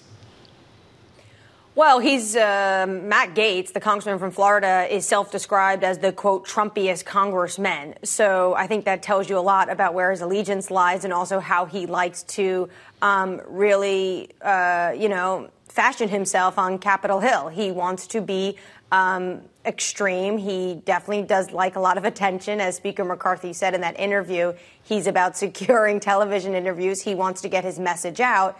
And that message is this week is that he is going to file that motion to vacate. The big question for him is, does Matt Gaetz have the votes? Does he have some Republican support he will need on top of the Democrats who you would think, vote to oust Speaker McCarthy, but that's a little bit unsure at the moment. That's the big question for him. Well, he secured another interview, hasn't he, Anne-Marie, a little bit later, 5 p.m. Eastern Time. What's the focus of that conversation going to be for you? I think it has to be if he has the votes, Jonathan, but also really what's his aim here? Because he did vote against one of the most conservative stopgap funding measures, a resolution that would have cut the federal spending at 30%. And now what you see is a stopgap resolution. The government's still open till November 17th, but at the same spending levels. So he could have had a more conservative agenda had he voted for that, and he did it. And at the same time, he did vote for continuing resolutions under the Trump administration. So why is this an issue for him now? Economics, the efficient allocation of resources, time. Anne-Marie, typically, if there's a story that I don't feel like I need to pay attention to, I won't pay attention to it. Will the outcome of November 17th be any different to the outcome over the weekend? Is this a story I can ignore between now and then? Well, it depends how much work gets done, right? They still have to finish these 12 appropriation bills. The House is further along than the Senate. But then they also have to come to conference because the Senate bills that it's run by Democrats is going to look very different than the conservative bills, which is run by Republicans in the House. And can that get done before November 17th? At the same time, how much more difficult is that situation going to be to get done? 12 appropriation bills at the same time. Potentially, we might have another speaker vote. Remember the last speaker vote in January? That was 15 rounds. Now, not saying that this is going to go anywhere with Congressman Gates. There is a potential path for Speaker McCarthy to maintain his position. But this is going to cause a lot of chaos, and it's going to be a huge distraction. Well, does the path for McCarthy to be sort of confirmed as Speaker and to beat the vote that Matt Gaetz is bringing to the floor, is that path include making concessions to Democrats? Possibly. I mean, what you've heard from so far, whether it's Catherine Clark, she was saying how the whole conference, the Democratic conference, needs to discuss what their path forward is. Potentially, no one will actually have to vote for Speaker McCarthy, but they could either not show up or vote present so that he would have enough of the Republicans that do want him to maintain that position, which is the majority, that can keep him in that job. But then you're looking at almost, a dual-run conference, because if he's going to need the Democrat support, he's likely going to have to give something up for that. Is Matt Gaetz gaining in popularity as he does this? I think his name ID, his name recognition is certainly going up. This is someone who really only went on conservative media. Look, he was on ABC this week. He was on CNN. He's coming on Bloomberg this evening. And there's a lot of reporting that he's actually eyeing to run for governor in Florida. He denies that and said he's focused on getting former President Donald Trump elected. But if he's looking to run for governor of Florida, he is certainly getting his name ID up, not just in Florida, but also nationally. And also joining us this morning, our IPO correspondent. And he's campaigning on it. Yeah, okay. Well, joining us now, our IPO correspondent, Anne-Marie Hordern. Anne-Marie, I got to ask you about, I know you and I were talking last time we saw each other about the Dior Birkenstocks. They're $120. Dior does a collab. They do a Savoir Faire collab and pop these puppies out with Birkenstock to $1,100. They scream AMH. Would you be caught dead in those, Anne-Marie Hordern, the Tokyo Mule Dior by Birkenstock collab? No, just because I was looking at the photo there, just because it's Dior or Miu Miu or Manolo Blahnik, I'm a hard no on Birkenstocks. So there we go. No, I mean, there you go. But John, you've led on this seriously. Oh, I've been leading our coverage worldwide, yeah. Well, come on. Luxury has cratered, right? In Q3, luxury cratered, I right? didn't even bring this up. There was some weakness I'm based also on what we hard heard no from on a couple Crocs. of companies, likes of Richemont. Yeah. We're talking about North American weakness. Yeah. There was a hope that reopening some of the travel from China would bring the tourists back to the United States and boost North American luxury spend, but I'm not sure it's happening in quite the same way. Forget about the jokes about Birkenstock. The fact is, here's a private family company back to George Washington that LVMH is capitalizing. I mean, I don't know. Is the price that they announced this morning a big deal? I don't know. But it's just amazing. I didn't go to the roadshow like you did. And I'm fascinated by what LVMH is doing there. What's going on? Are we? Let's it's a go serious buy conversation Birkenstock. we can have away from Birkenstock. I do think this issue around the budget deficit in the Treasury market is absolutely massive. I really do. And I think there's this intellectual standpoint whereby you just stick with the old sort of school of thought, which is it doesn't matter, it's never mattered. The fact they're not taking it seriously in Washington, they're really not taking this seriously at all in D.C. And Lisa, this is critical to our conversation last week with Maya McGinnis. Well, we're dealing with a situation where we did not term out our debt the way that a lot of consumers did.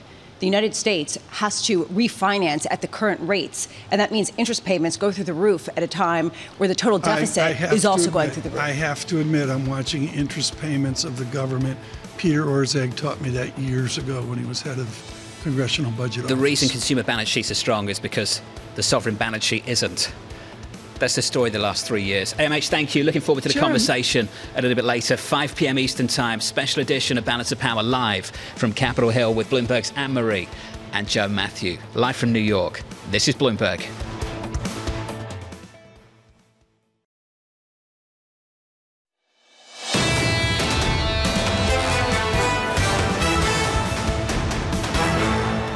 conversation and commercial break totally out of control. We got to do Big Lou. I've said it. Oh, I could go. Bramo Cam. Yeah, well. You've got to take that live. You also had some revealing moments. That's all I can say. Sure, okay. Not as revealing. Equities on the S&P, unchanged. Let's call it positive, not even 0.1%, up by 0.06%. On the Nasdaq, up by 0.25%. On the S&P last month, down on the month. Last week, down on the week. Last quarter, down on the quarter. Biggest quarterly loss of the year so far on the S&P 500. The blame game, many things to blame. Pick out the bond market, 2-year, 10-year, 30-year. Let's slice and dice the yield curve. 2-year yield higher by 6 basis points, 5.1%. 10-year, 462.89. Last quarter on the 10-year, up 73 basis points, up more than 40 basis points in September alone. Just a monster move in a 10-year yield. On a 30-year, getting comfortable with the idea that the 30-year is trading in the 470s. 474, yields up by 4 basis points. So this curious moment, we avoid a shutdown. Equities pop for about 5 minutes, they fade. Yields are up, and that sticks. Sticks again right now, up by 5 on a 10-year. The story in the FX market, euro-dollar, 11 weeks of euro weakness and dollar strength. Can we make it? Week 12, euro 105.35, negative 0.3%. Yen weakness out there as well. Dollar yen 149.73, getting closer and closer to 150, up by 0.2%. Two opposing forces right now. JGBs have been selling off. Yields have been higher. We conclude the BOJ is comfortable with a high yield. How much higher and how quickly that can move higher, we don't know. BOJ stepped in once. It's going to step in twice. Bramo, just to cap the speed, maybe not put a line in the sand as to what level they like. But ultimately, as they do that, yen weakness coming around the corner all over again. And this is why we're closer to 150 this morning. They're going to be buying 5 to 10-year JGBs starting on Wednesday. What this does, if they reduce yields, then they lessen demand for the currency. And that's what you see. So they're this push-pull kind of place. And which gives first? And you raise the question, which do they care about most? What's the rate of change that they care about most at a time where it's unclear what their ultimate destination is? Clear that they're uncomfortable with the pace of that move in the Japanese government bond market. We'll keep one eye on that. Under surveillance this morning, the US government avoiding a shutdown after approving a stopgap measure that will keep it funded until November 17th. However, the last-minute deal does not include $6 billion in support for Ukraine. President Biden and leadership in the US Senate urging Speaker McCarthy to resume aid. McCarthy is looking to tie support, though, for Ukraine to immigration and border security. Tom, this, I think, just sets the parameters for a fight for the next month in Washington. Well, the fight for the next month in Washington, but what's fascinating about this, and I don't mean to be like Bramwell Gloom about it, but I feel like I'm watching 1938, where FDR's doing Lend-Lease in Europe, trying to get funding of America for something we don't want to look at in Europe. Why is this any different? We don't want to do Ukraine, so there's this growing emotion of saying, why are we funding Ukraine? And, you know, I thought some of the comments by the leaders this weekend were really quite clear. We're doing this because they're fighting our war. There's some serious comments this weekend. There's also a concern about the signal to European allies, especially because there's some splintering going on. There was that Slovakian leader that was just elected on the basis of not supporting Ukraine. So at what point does this give ammunition to some of that voice over in Europe at a time where we are heading into a really tough winter? You'd have to get the... I think you can draw the conclusion, Lisa, that the support for the Ukraine war effort on the Republican side was already fading. But the issues at the southern border have become so much more prominent. But even now you're seeing Democrats, think Kathy Hochul, New York governor. Yes, I said this weekend. Coming out and just starting to lean towards, Tom, the conservative point of view. And Bramo, that's a change. That's a change. And tying the two issues, conflating them the way Speaker McCarthy is going to over the next month, it's going to make things really tense and really difficult going into a big election year. Here's my question. Is Kevin McCarthy going to cater to the centrists or to the right part of his party that he already has kind of moved away from? He decided that this weekend with a vengeance. Did he? But is he going to follow through on that? Because if that's the case, is there some sort of consensus in the center on both of those issues? I think so. I think on board. I think you're dead on. I mentioned it twice this weekend. There's this growing bipartisan shock over migration that was not there 1 year ago, 4 years ago, 6 years ago. It's there front and center now, that's for sure, particularly over the weekend. A couple more stories to get through. U.S. auto workers, the strike marking its third week. The latest sticking point.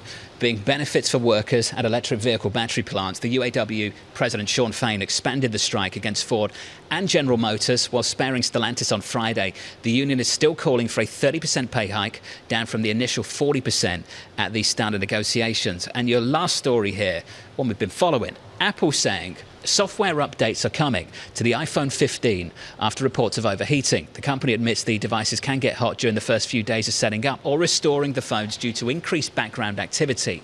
Apple denies that any heat issues, Lisa, are related to the new A17 processor. Or for that matter, you can't blame the titanium case either. We heard this from Dan Ives, right? He was like, it's a software glitch. It's like verbatim what Dan I mean, seriously, said last week. It's almost like he has this, plugged like the tentacles in there, because they're like, oh, we know he's going to go out there and say what we need him to say. Look, I don't know. I mean, if they solve it, why didn't they solve it ahead of time, especially if they knew this was going to be a problem, number one. And number two, this just raises a question about, is this just another manufactured glitch that they can be like, look, we overcame it, and look, we outperformed. Great. Buy an iPhone, Tom. They're going to overcome this issue. Seems to be the message from Apple. It's not the processor. It's not the titanium Instagram. case. What else do you do? Like, they literally blamed Uber and Instagram. What did Mark Gurman talk about over the weekend? He wrote a couple He was things. He was on talking fire. about maybe them developing their own search engine. Yeah, this was a bombshell from Mark Gurman, and I'll be honest, I haven't read it completely or talked to Mark, but, there it is. Apple's going to try to compete with Google on search. That's what Gurman does. Amazing. Joining us now, Sonia Meskin, head of U.S. Macro at BNY Mellon, with a really interesting short note. She comes with experience from the New York Federal Reserve System and also her work at London School of Economics in Pennsylvania. I love your note on the ambiguity of higher for longer. Discuss the what ifs here of this Q3, Q4 debate over higher for longer. Sure. Well, the thing to keep in mind here, and I think the market is actually proving that right now, of course, there's the news of the BOJ. But structurally, we believe that the natural rate, or the rate that balances savings and investment in the U.S. economy, has risen compared to the previous cycle. And what that means is that, A, the Fed is going to have to keep rates higher for longer, but it also means that they're possibly not as restrictive as we would have believed them to be in the previous cycle if they'd raised rates this far. Will the Fed be overcome by events? To me, that's a key thing. You're an acclaimed Fed watcher with your service at New York Fed. Is this a Fed that just has to wait for the data, wait for the dialogue, the narrative, and then act? Well, it's very difficult to estimate the natural rate in real time, just like it is difficult to estimate the term premium in real time. They're both actually unobservable in real time, which I think is a big reason why the Fed is saying we're just going to wait for the data and see how that shakes out. It'll help with our observations. Does the data scream right now that we're sufficiently restrictive from your standpoint? Well, it's hard to say. I think that, in fact, the strength of the consumer, the strength of the housing market, and even the resilience of manufacturing, given the run-up in rates that we've had, tells us that the economy is quite a bit stronger fundamentally than it was in the previous cycle. How are you gauging that in real time? Are you following companies, a select group of corporations? Are you following economic data? What are you looking at to judge that? You've got to do both. You really have to look at it from top down and bottom up and compare the two. Right now, when you look at what the Fed is doing and the fact that we're going to have a meeting today with Patrick Harker and Fed Chair Jay Powell with a group of small business owners who are feeling the pain more substantially, do you think that the Fed has their finger on the pulse, is biased to the right place of possibly not being restrictive enough versus concern about being overly restrictive? Well, I do think that lower tiers of the consumer are feeling this more than folks that have, high net worth built up. Similarly, companies that are in a somewhat weaker position in terms of, debt issuance are probably feeling it more than those that are well positioned in terms of their cash balances. So yes, we are in a somewhat bifurcated economy at this point, but I think on net, we're still in a much stronger place than we would have expected to be last year. How closely are you watching the dynamic that John and Tom were talking about earlier, that the interest payments are going up so significantly for the United States, that the deficit is expanding, and there's increasing concern about the ability to pay this back? This leads to either fiscal withdrawal or it leads to something else, which is higher yields and bond vigilantes. How are you gaming this scenario out? Well, I think that's a very, very tough one. I think that's actually a bigger concern at this point than even potentially near-term consumer or corporate weakness, right? Because if rates rise on a sort of sustainable basis, then it will be eventually more difficult for the U.S. government to refinance itself or finance itself, right? It'll be more expensive to the taxpayer. And at the same time, corporates would have to refinance into a higher rate environment as well. So we will get squeezed potentially from the public and private sides. But are you suggesting that fiscal policy and fiscal economics will intrude on the monetary policy debate? Technically, they shouldn't. The Fed should be independent. It takes the U.S. fiscal side as a given. But, it's a tough situation for them. In the past cycle, at least inflation was well contained. This time around, if inflation reaccelerates, say because we have structural tightness in the U.S. labor market, it'll be a very tough situation for them. Hear this from Andrew Hollenhorst over at Citi. House prices, energy, the tightness of the labour market. Where does that risk for reaccelerating inflation come from for you out of those things? I think this NFP report coming out will be very interesting to watch, not just the headline gains, but also what's happening with the participation rate. Because, for example, we've had a lot of the gains in the participation rate from foreign-born workers that might peter out, and we'll be back to more of a structural tightness in the labour market. This raises a major question for a lot of people. Of the inflation decline that we have seen, the disinflation that we've witnessed so far through this year, how much of that has been a result of the Fed's tightening? And how much of it has just been the supply side responding to what we've seen at the price level? We would say the supply side has been a big part of the story. Certainly there's been some weakness overall in the economy from the Fed tightening, but again, as we discussed, much less than we would have expected last year. It's hard to point to a significant amount of demand destruction off the back of the Fed's tightening. Yes. So how on earth do they know if they're sufficiently restrictive? What on earth is this conversation about? Well, there's long and variable lags as always, and those are variable. I think, the Fed is leaning into variable and long. Or maybe short. That's straight out the cheat sheet of the FOMC, isn't it? Yep, pretty much. Bramo, isn't that a confusing point for you Sonia too? memorized it. I'm struggling with understanding the bond market entirely right now, because how much is this really being driven by those deficits, by the fiscal backdrop? How much do we understand the resilience in the economy? We don't. I mean, honestly, how many times have economists gotten it wrong this year? Every week is another thing that people seem to miss, myself included. Agreed. You're certainly not alone. Sonia, thank you. It's good to see you. Sonia Miskin there of BNY Mellon. If you are just joining us, welcome to the programme. The S&P 500 shaping up as follows this Monday morning. We're negative just 0.01%. Yields are a little bit higher by 5 or 6 basis points, 462.68. We'll catch up with Michael Pugliese, the senior economist at Wells Fargo, at 8:30 Eastern. We'll talk to him, Tom, in about 45 minutes. It'll be interesting to see with the data coming out today and the adjustments. I mentioned those 4 key dates to get out to November 1, deep into fourth quarter. Can I just say September just sort of happened? Like I don't know if I was there to participate. Sure. It was like there was August, you were present and in the then seat. The there mic was hot. like. We were live. It rained for. We all experienced. It rained for 14 days, and then the weather was brutal Friday into Saturday. Yeah, and then finally it's October 1, and it's like okay. Going swimming in Brooklyn on Friday. Did you see that? The pictures out of Brooklyn. Really, some of our staff was brutal. Deep in that. David Gura, with us for years, was directly involved. I had to try to take one home, and did you? I ended up. How did that work out? It's like an hour and a half. Like the waterfall coming down? down? Oh, yeah, big time. And just basically delayed. Yeah. Don't you find that people tend to be kind of down, too? So it kind of matches the market's move. Oh, yeah. When it's absolutely. Like skipping around in the rain? Yeah. Well, I mean, when it's sunny out, people have this sort of pop in their step. You could feel it in the city yesterday. But otherwise, people are just kind of down. Let's lift their spirits, Bramo. Tell us what you think about this economy. Make it better. No, really? It's not happening, is it? I mean, it's shown resilience. The fact that you're seeing auto sales pick up. Dig deep. Nice.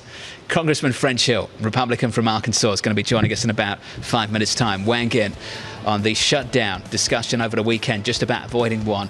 The next deadline, November 17th. Can we avoid a mess then as well? A spat within the party between Congressman Matt Gaetz and Speaker McCarthy.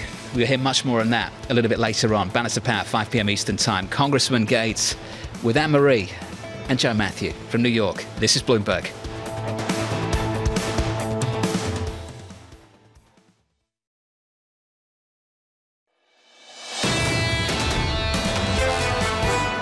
Are we going to be staring down another shutdown? Well, it all comes to the Senate. The Senate hasn't done one thing. But in the House, are we going to be facing another shutdown November 17th? No, because the House is doing their work. We've already done more than 70% of it. So compare this to the Senate. The Senate hasn't passed one bill. The Senate didn't pass anything about the shutdown. House Speaker Kevin McCarthy speaking on CBS, the next line of the sand, November 17th. Live from New York City. Welcome to the program. Slightly negative on the S&P 500 to kick off a new trading week, a new month, a new quarter. Welcome to Q4. Equity futures down about 1/10%. Yields are higher by 5 basis points. 10-year, 462.48. The euro against the dollar. Weaker euro again. It's week 12. 105.34 on the euro against the dollar. And crude with a lift, still in the 90s. Tom, 91.24. WTI up 0.5%. It's a pretty rich data. I mean, it's not like the panic, the sweat of, say, Monday, Tuesday last week, and I can't remember before that. But looking at equities, bonds, currencies, commodities, you got to find a signal here maybe for Q4. And I sound like a broken record, but to me, it's Swiss franc has been resilient and weaker, and that's changed in the last 24 hours. The only thing that's changed is the date. The story's the same. Yields are up, dollar's stronger, equities are struggling. And the dollar strength is happening, Tom, simultaneously at the same time as seeing a rally in crude. It's been difficult, and now it's really difficult for the Europeans, and we can go back to that story a little bit later this week. The oil debate's going to be fascinating. I mean, I don't know really. I mean, Yusuf's in Abu Dhabi with Daniel Yergin here in the last 3 hours for Bloomberg, and Yergin just doesn't buy it. He says demand's not going to be there. Sounds like Ed Morse. That's an Yusuf outlier. brought up the Ed Morse piece over at Citi to get back to the 70s by next year. Yeah. Demand's going to soften. You get that supply side response. Let us dive in right now to what you and I witnessed this weekend. He witnessed it as well. The congressman from Arkansas, French Hill, he's been such a good friend of the show and trying to give us perspective on the history we're witnessing. French Hill, I really take issue with people that say this has never happened before. It's an outrage. Baloney, my reading of history back to Alien Sedition Act is this is frequent.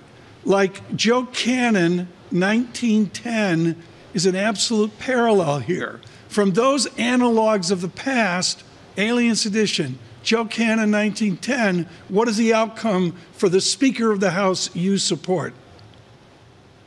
Well, Tom, it's great to be with you. Always good to be on the program. Look, I think Kevin McCarthy should Congressman Matt Gaetz bring a motion to vacate the chair to the House floor. There'll be a motion made to table that motion. And I think Kevin McCarthy survives. Look, Kevin McCarthy has over 200 solid supporters in the Republican Party. You witnessed that in January when it took 15 rounds for him to be elected Speaker of the House. And on your historic point, that hadn't happened that many times since 1923, exactly 100 years before. And I think it was 9 rounds then. So these items have historic precedent, as you point out. Kevin McCarthy has the support of his conference. He's doing a good job as Speaker of the House, bringing to the House floor important measures. He negotiated single-handedly, virtually, a good debt ceiling deal that lowers spending 2024 over 2023 and has some other important economic reforms. And so that's why I think his colleagues will sustain him as Speaker of the House. You're entrenched in Arkansas. Fine. There are Republicans up north who are not entrenched. And their outrage this weekend seemed to be tangible. Are those Republicans in the north at risk because of the foolishness of the weekend? It's such an important point. We have our majority, Tom, our very narrow majority, where we can only lose 4 or 5 votes on the House floor. Because we have won districts in which President Biden won. So in New York and in California particularly, we have House Republicans that won successfully with outstanding campaigns in 2022, but they might be in a Biden district +3 or a Biden district +13.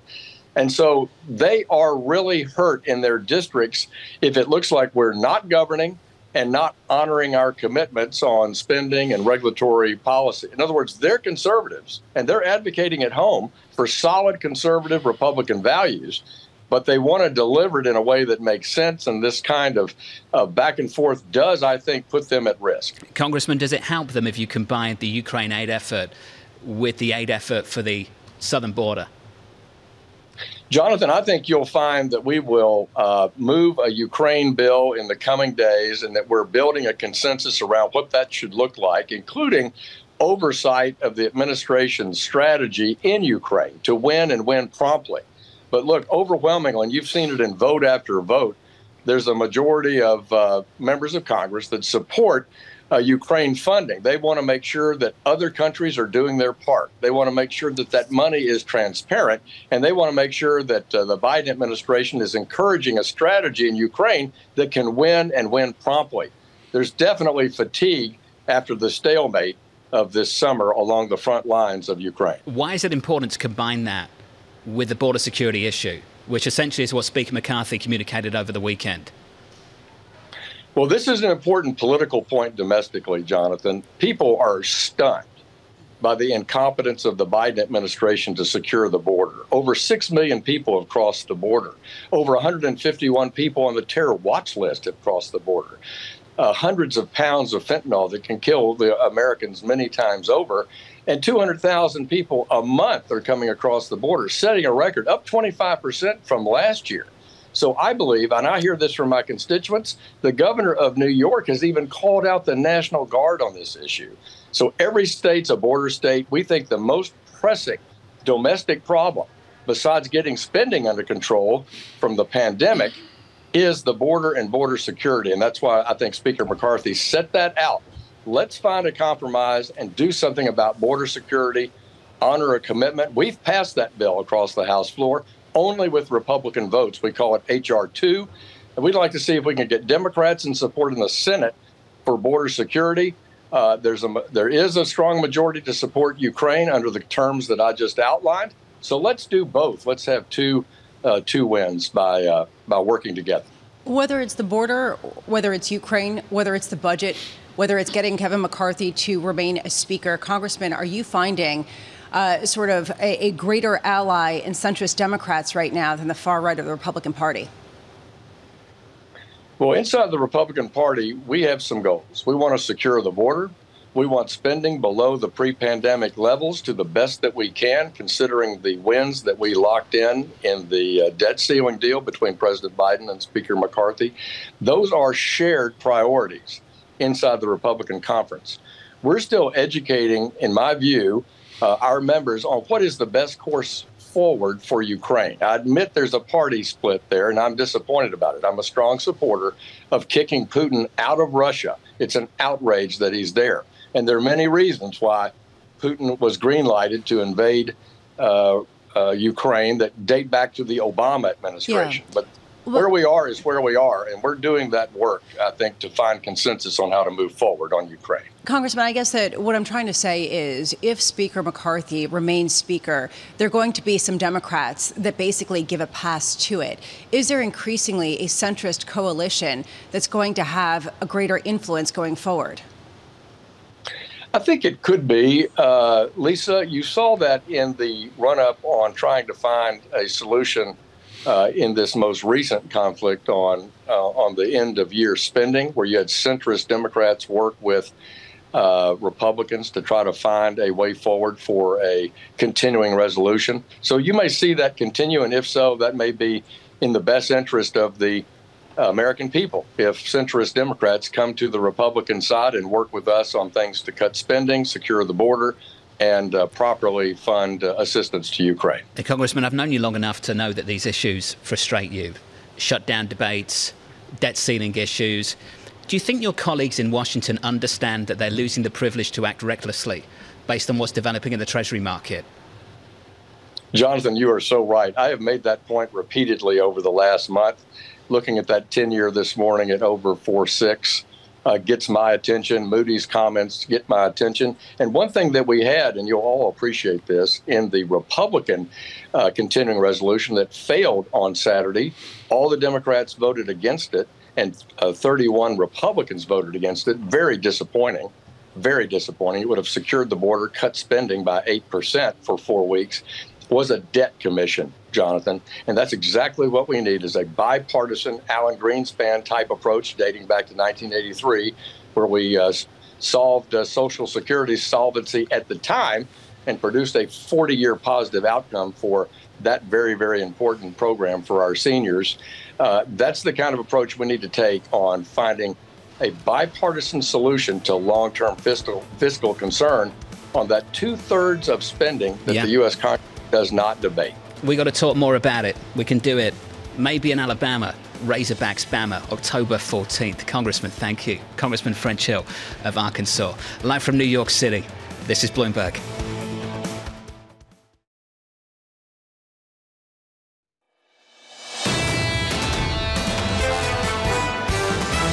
Earnings are going to continue to grow next year. We have seen a lot of sectors, a lot of companies already move through an earnings recession. We are seeing some signs of consumer confidence just starting to return a little bit. That consumer and that labor market is something that we are very focused on. If we're not slowing enough, if we're not in a scenario that looks like a recession, well, then you just get some inflation coming right back. This is Bloomberg Surveillance with Tom Keene, Jonathan Ferro, and Lisa Abramowicz.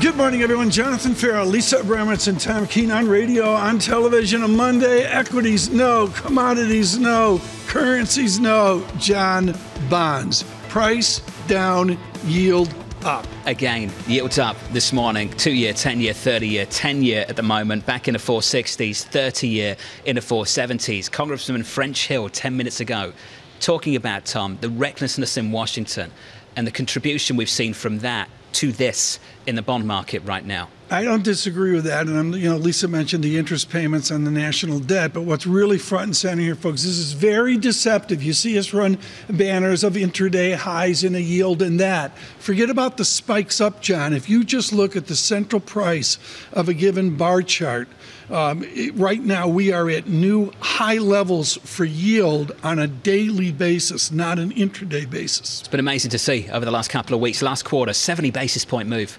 70 basis points and change on a 10-year yield. Andrew Hollenhorst of Citi publishing just moments ago.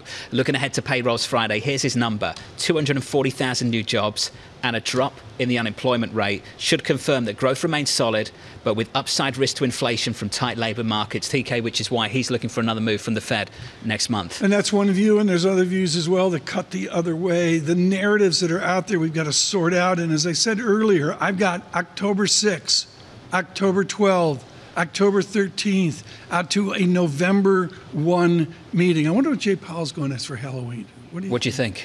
Ambiguity. Mortgage rates? No, he'll go for ambiguity, I think, because that's long and variable lags. Long and variable lags. No, Yellen did that a couple of years ago. Anyways, November 1 is the Fed meeting. That's going to be an important date.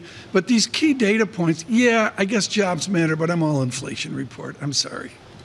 My main data point is the bond yield. At what point does that shift up at such a high pace that something breaks? And this is the question. Why are stocks not recognizing how quickly bond yields have gone up, or have they? Is this something that everyone can adapt and adjust to at a time where we're leading to the highest yields that we've seen going back to 2007? This, to me, underscores the lack of a rally today after we did get some resolution in Washington, D.C. Over the weekend, into Q4, Lisa, what's the spread market look like? I mean, there's all this doom and gloom in commercial real estate and that. What's the actual spread story? I will say that it is not a spread story.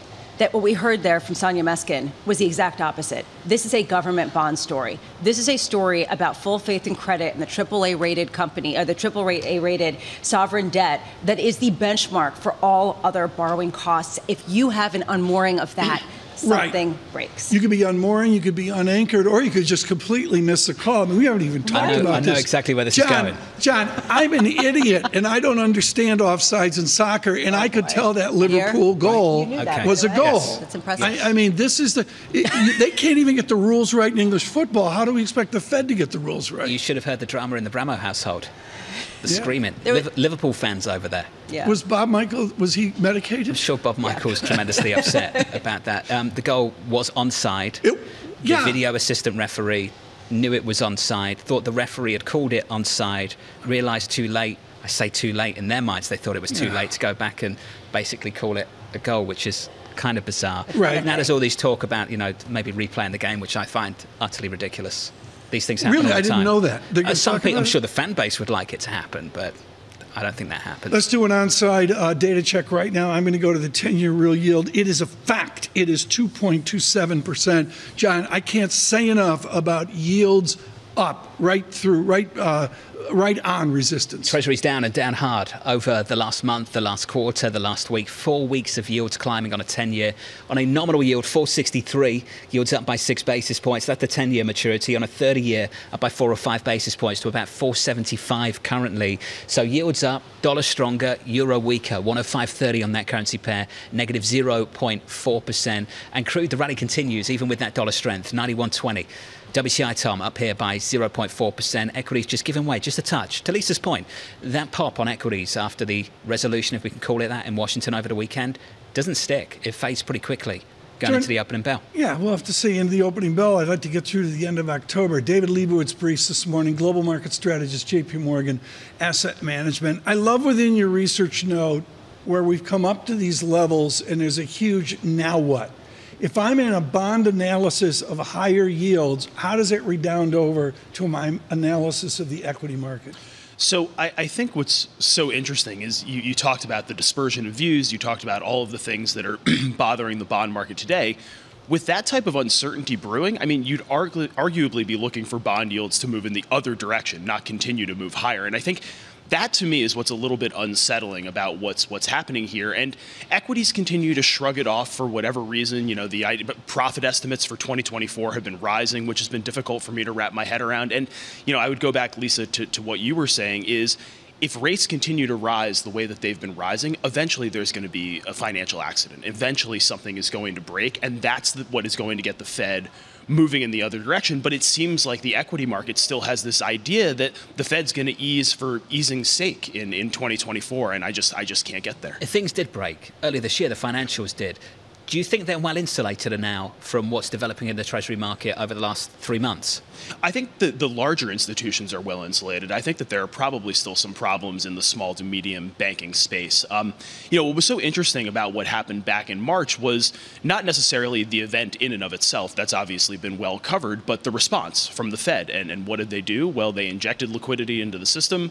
Rates came back down. And look, we've baked those cupcakes before. We know what that does to the economy when you lower rates and inject liquidity. So that should have been the point in time when we all looked at each other and said, there's probably more legs to this expansion in this market rally than perhaps we thought coming into the year. But, you know, my view here is if rates, again, it's about the speed of the move in rates. And to your point about north of 70 bips last quarter, that's quite a move. Which raises a question. You said something will break, but we've seen markets stop being markets. I could argue that the housing market is broken. Yep. It is not moving. People are buying new houses because nobody wants to move and no one wants to borrow at 8% rates. You're seeing that in corporate credit, certain cuspy areas, and I know that's a jargonese phrase, but you see the more risky securities are not trading. There is a lack of liquidity underpinning this move. How closely are you tracking that? So I would add to the laundry list that you just laid out. If you look at amend and extend activity in the bank loan market, that's running at a pace that we haven't seen since the financial crisis. Auto delinquencies are up, credit card delinquencies are up. We're seeing a lot of signs that things are moving in not necessarily the most positive direction, but then you juxtapose it with the personal income report that we got on Friday, which showed that consumers are still out there spending away. And with 70% of the economy being the consumer, there's probably a little bit more room for this to run, but eventually you have to imagine the labor market begins to cool off. Is the new playbook the same as the old playbook? If eventually we're just going to basically boil this frog until something breaks, the Fed's going to step in with stimulus, you're going to end up with lower yields, which turbocharges the next leg of the rally. I mean, why not just get long stocks and expect the Fed to bail you out?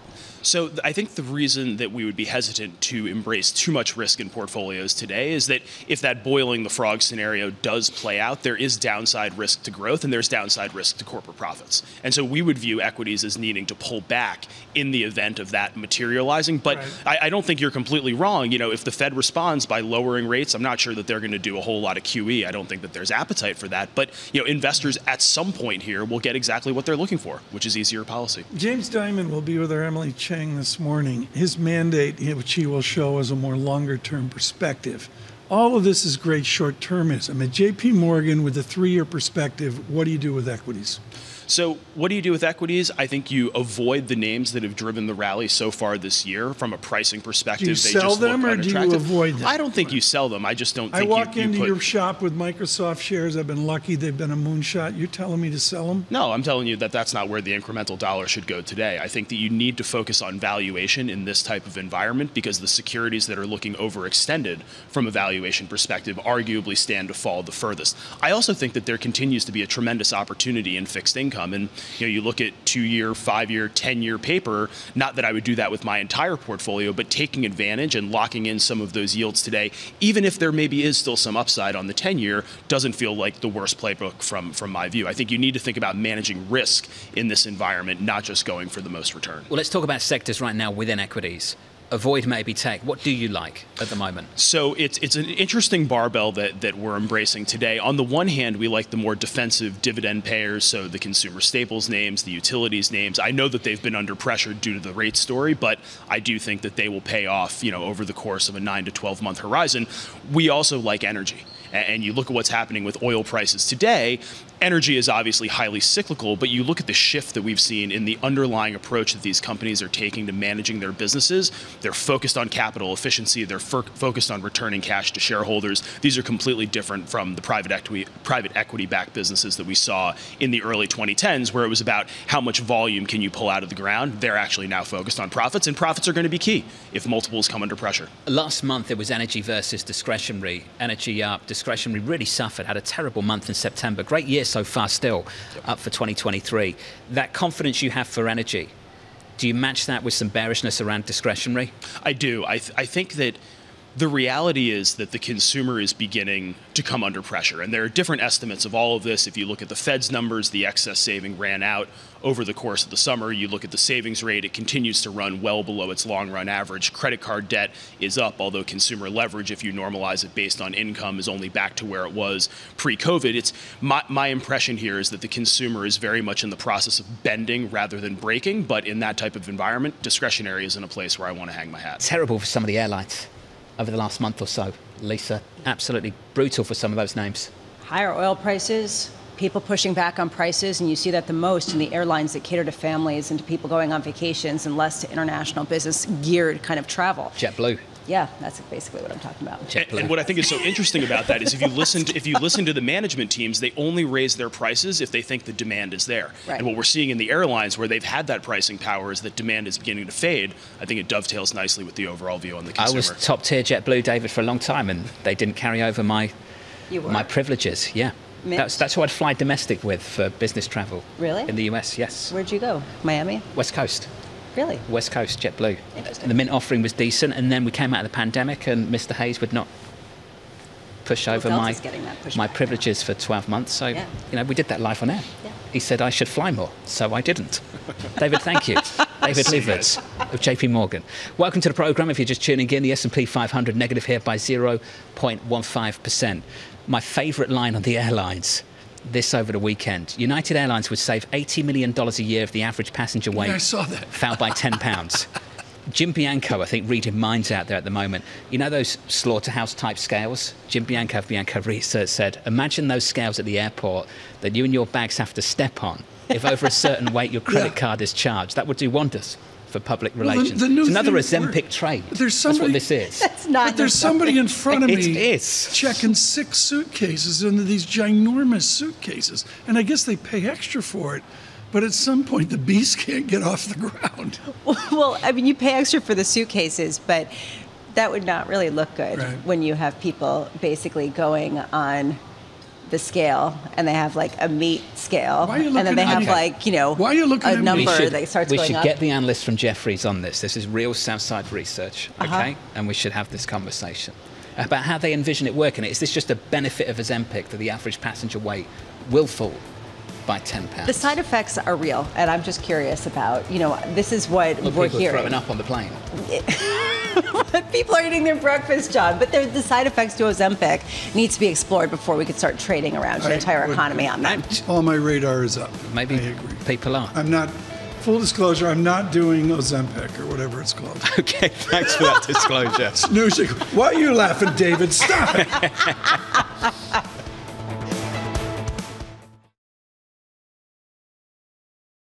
All eyes turn to the U.S. job market. The jobs report, it beckons. It looks like companies are just holding on to workers. What you see is what you get. We're seeing a lot of strength. This Friday, Tom, Jonathan, Lisa, and Mike will bring you crucial data and expert analysis at terminal speed. This is exactly what the Fed is looking for. They now believe you can get back to 2%. without damaging the labour market at all. We might get a bigger whammy than we expected. The September Jobs Report, Friday on Bloomberg Television and Radio.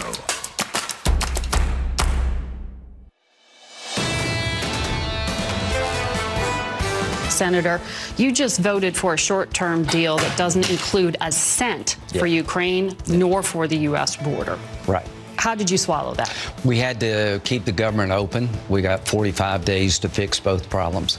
I listened to Kevin closely. There will come out of the Senate soon a bill that will have three legs to it. I believe there's bipartisan support in the Senate to do both, and it will go to the House hopefully in the next 30 days. That's the next big effort. The deadline, November 17th. Senator Lindsey Graham of South Carolina speaking on CBS just yesterday. If you are just joining us, welcome to the programme. Counting you down to the opening bell for Q4, 1 hour and about 13 minutes away. Equity futures negative here by 0.2% on the S&P after falling last week, last month and last quarter. Hello Q4 with yields higher again by 6 basis points. Tom, your 10-year, 463.51. Tanya, I like Kit Chooks where he says currency is trumped out by bonds. I think that's a really interesting concept, to get into October where bonds, frankly, really matter more. Yields up, dollar stronger. Yeah. Story of the last 3 months. Yeah. I'm looking at the real yield, 2.28%. Really has my attention, a 5 basis point move. We're going to pause here for 45 seconds. Lisa, John, and I, there was a point where we literally didn't see each other for months and months with COVID. And we determined with our producers, with our team, that we had to cover COVID. John, we did it with Imperial College London, Johns Hopkins University, and their science. And you see it today in the Nobel Prize. This is to the University of Pennsylvania. And John, this goes back to Watson and Crick in the 60s, to David Baltimore and recombinant DNA, to this miracle of the three of us walking into an office and we get a shot. And you say, well, it'll be a big deal, and I make jokes about it. These are the people that made the Pfizer shot. And this is a triumph for all the voices we talked to. That news out this morning, Tom. Congratulations to Catalin Carrico and Drew Weissman. Just a huge, huge deal. I can't say enough about it, and to our team for our coverage through COVID. And frankly, we may have more coverage. I'm seeing more masks right now. The Nobel Prize in Physiology or Medicine for 2023. Yeah, and well, it's mRNA. This is a huge deal going back 50 years and really well-deserved for the whole scientific community. Knowing that as Jeanette Lowe, Director of Policy Research at Strategas, because if we had Shutdown, we probably would have shut down our science complex across our federal government as well. Jeanette Lowe, we did not shut down. Medicine will move forward. Science will move forward. Ukraine won't move forward. As Senator Graham talked about, do you just see an easy path to legislation where the United States of America provides ammunition to Ukraine? Yeah, this does not look like an easy path at all. Obviously, it was a little bit of a surprise that there was no government shutdown. We did not expect Speaker McCarthy to actually cross his caucus and work with the Democrats to pass a bill to keep the government open. So we don't have a shutdown yet. We might have another shutdown risk come November 17th. And we still have a tough road to hoe here until then. So we still have to figure out what we're going to do on Ukraine funding. We still have to pass a budget. And then Republicans really do want to do something about the southern border. And so it's still going to be a bit of a tough leg here where they really still have to figure things out. And Speaker McCarthy is going to see some challenges to his speakership probably as soon as this week. And he could see multiple ones of those over the next couple of months, which is going to make it really difficult to be governing in Washington. What I find interesting, Jeanette, is that everyone we're talking to today speaks as though House Speaker Kevin McCarthy will still be in that position in the months to come, albeit with some consternation with certain parts of his committee, his team. How much are you looking at the possibility that he does not remain Speaker for the foreseeable future? So we think that he can't pass this first vote. So we think, the initial vote that's going to come up, we think that there will be an effort to save his speakership. It might be that Democrats vote for him. It could be more likely that Democrats actually just don't show up for the vote or vote present, so that it gives him a smaller margin to actually reach that threshold and remain Speaker. However, we don't necessarily anticipate that that's the end of the story. We think you could see a continued votes brought up. It could be over a couple of weeks. And eventually that might start to wear down the process and figure out, that he ultimately may not be able to survive the speakership long term. The problem is, of course, that they do need an alternative, and the alternative still has the exact same Republican caucus that they need to manage. And so they're still going to have these small number of hardcore members who are going to be pushing for holding out on spending bills and other priorities that they have. And that makes it a lot more difficult for the moderate wing of the party to be able to get things done as well. So it's still going to be, regardless of who is speaker, it's still going to be a very difficult path moving forward. I'm trying to be an optimist here that we're not just doing deja vu all over again on November 17th. And how much are we looking at anything that actually got done other than just kicking the can down the road? So obviously they needed more time, right? So we needed a continuing resolution regardless, because they were never going to get appropriations done. We do have 6 weeks now, so that's a little bit of a good piece. There's efforts not to have it move into December. We could always see another CR that moves into December. But at some point they need to kind of take this big vote, and we do need to pass a budget. And there's a lot of moderate members who really do want to get that done. So what we're going to be looking for is what happens over the next couple of weeks. We think that it's going to be kind of a volatile process, but there is still the push probably that's going to happen where we're going to have an omnibus bill, where we're going to ultimately get a budget done. You're going to put a bunch of other provisions in there. We might see something on immigration, see something on Ukraine funding. If it gets pushed even further into the end of the year, you might see even more things added in there. But they do have to probably get something done, especially before they move into the 2024 year, when it's an election year and you have election politics playing a part. Jeanette, you mentioned migration earlier. The raging debate is a GOP issue. I don't buy it for a minute. I see Democrats nationwide adapting and adjusting. What will be the Democratic Party path on migration in the next 90 days? So right now, the Democrats are saying that they are, kind of pushing against some of these changes to who can come through the border, having people being able to stay in the United States while their asylum cases are being heard, rather than having to be held in Mexico or held in another country. But you are seeing immigration have an impact across the country, and you have a lot of Democratic cities and states that are also having to deal with a large influx. So at some point, there is an opportunity, I think, for a bipartisan compromise. You're just probably not going to hear it as much from the members of the progressive wing in the Democratic Party in Congress. But I do think that you're hearing more conversations about there has to be some changes that are going to be made. And there is an effort, you had Senator Sinema from Arizona trying to put forward some moves to come up with a bipartisan solution here. And eventually, if you want kind of Ukraine funding and something on the border, that does create a nice bipartisan mix. And there might be something that we can get done ultimately. Jeanette, do you expect that Democrats in certain states are going to start to sound like conservatives on certain issues? Congressman French Hill was with us about 30 minutes ago, and he made a point, and I'm paraphrasing here, that the border issue was every state's issue now, that every state essentially was on the southern border. Do you think that's going to change the politics domestically going into next year's election? I do. I think that you are starting to see some tensions within the party on that. You have Democratic policymakers who are in charge of cities or of states that are having to deal with the immigration flux and the sheer numbers of how many people that they're trying to deal with and then process and get onto a better place. And that's creating tension with the administration, that they're not potentially going to be doing enough, they're not providing enough aid to the states. And so you are starting to see the tension there. The rhetoric may not change as much, but I do think that there is going to be more of a thought to be a little bit more, maybe say, practical, and saying, we have these large numbers of people who are coming to the country. We actually aren't even able to manage them. So we do need to make some changes. And it's going to probably play into electoral politics next year. So Democrats also have to think about, what are people seeing on the ground, and how does that issue then impact them? They can't just ignore the fact that there are cities that are struggling with these new influxes of people, and that's going to be important to take into consideration. Change of tone has been amazing. Jeanette Lowe of Strategas, a bad company. Jeanette, thank you. Change of tone from Governor Kathy Hochul here in New York. Virtue signaling a few years ago Tom was free. It has a price now, that's for sure. I totally agree, and I don't think it's just New York City. I think it's really across the nation. It's absolutely original. Live from New York City. The opening bell about an hour away. Equity futures negative 0.2%.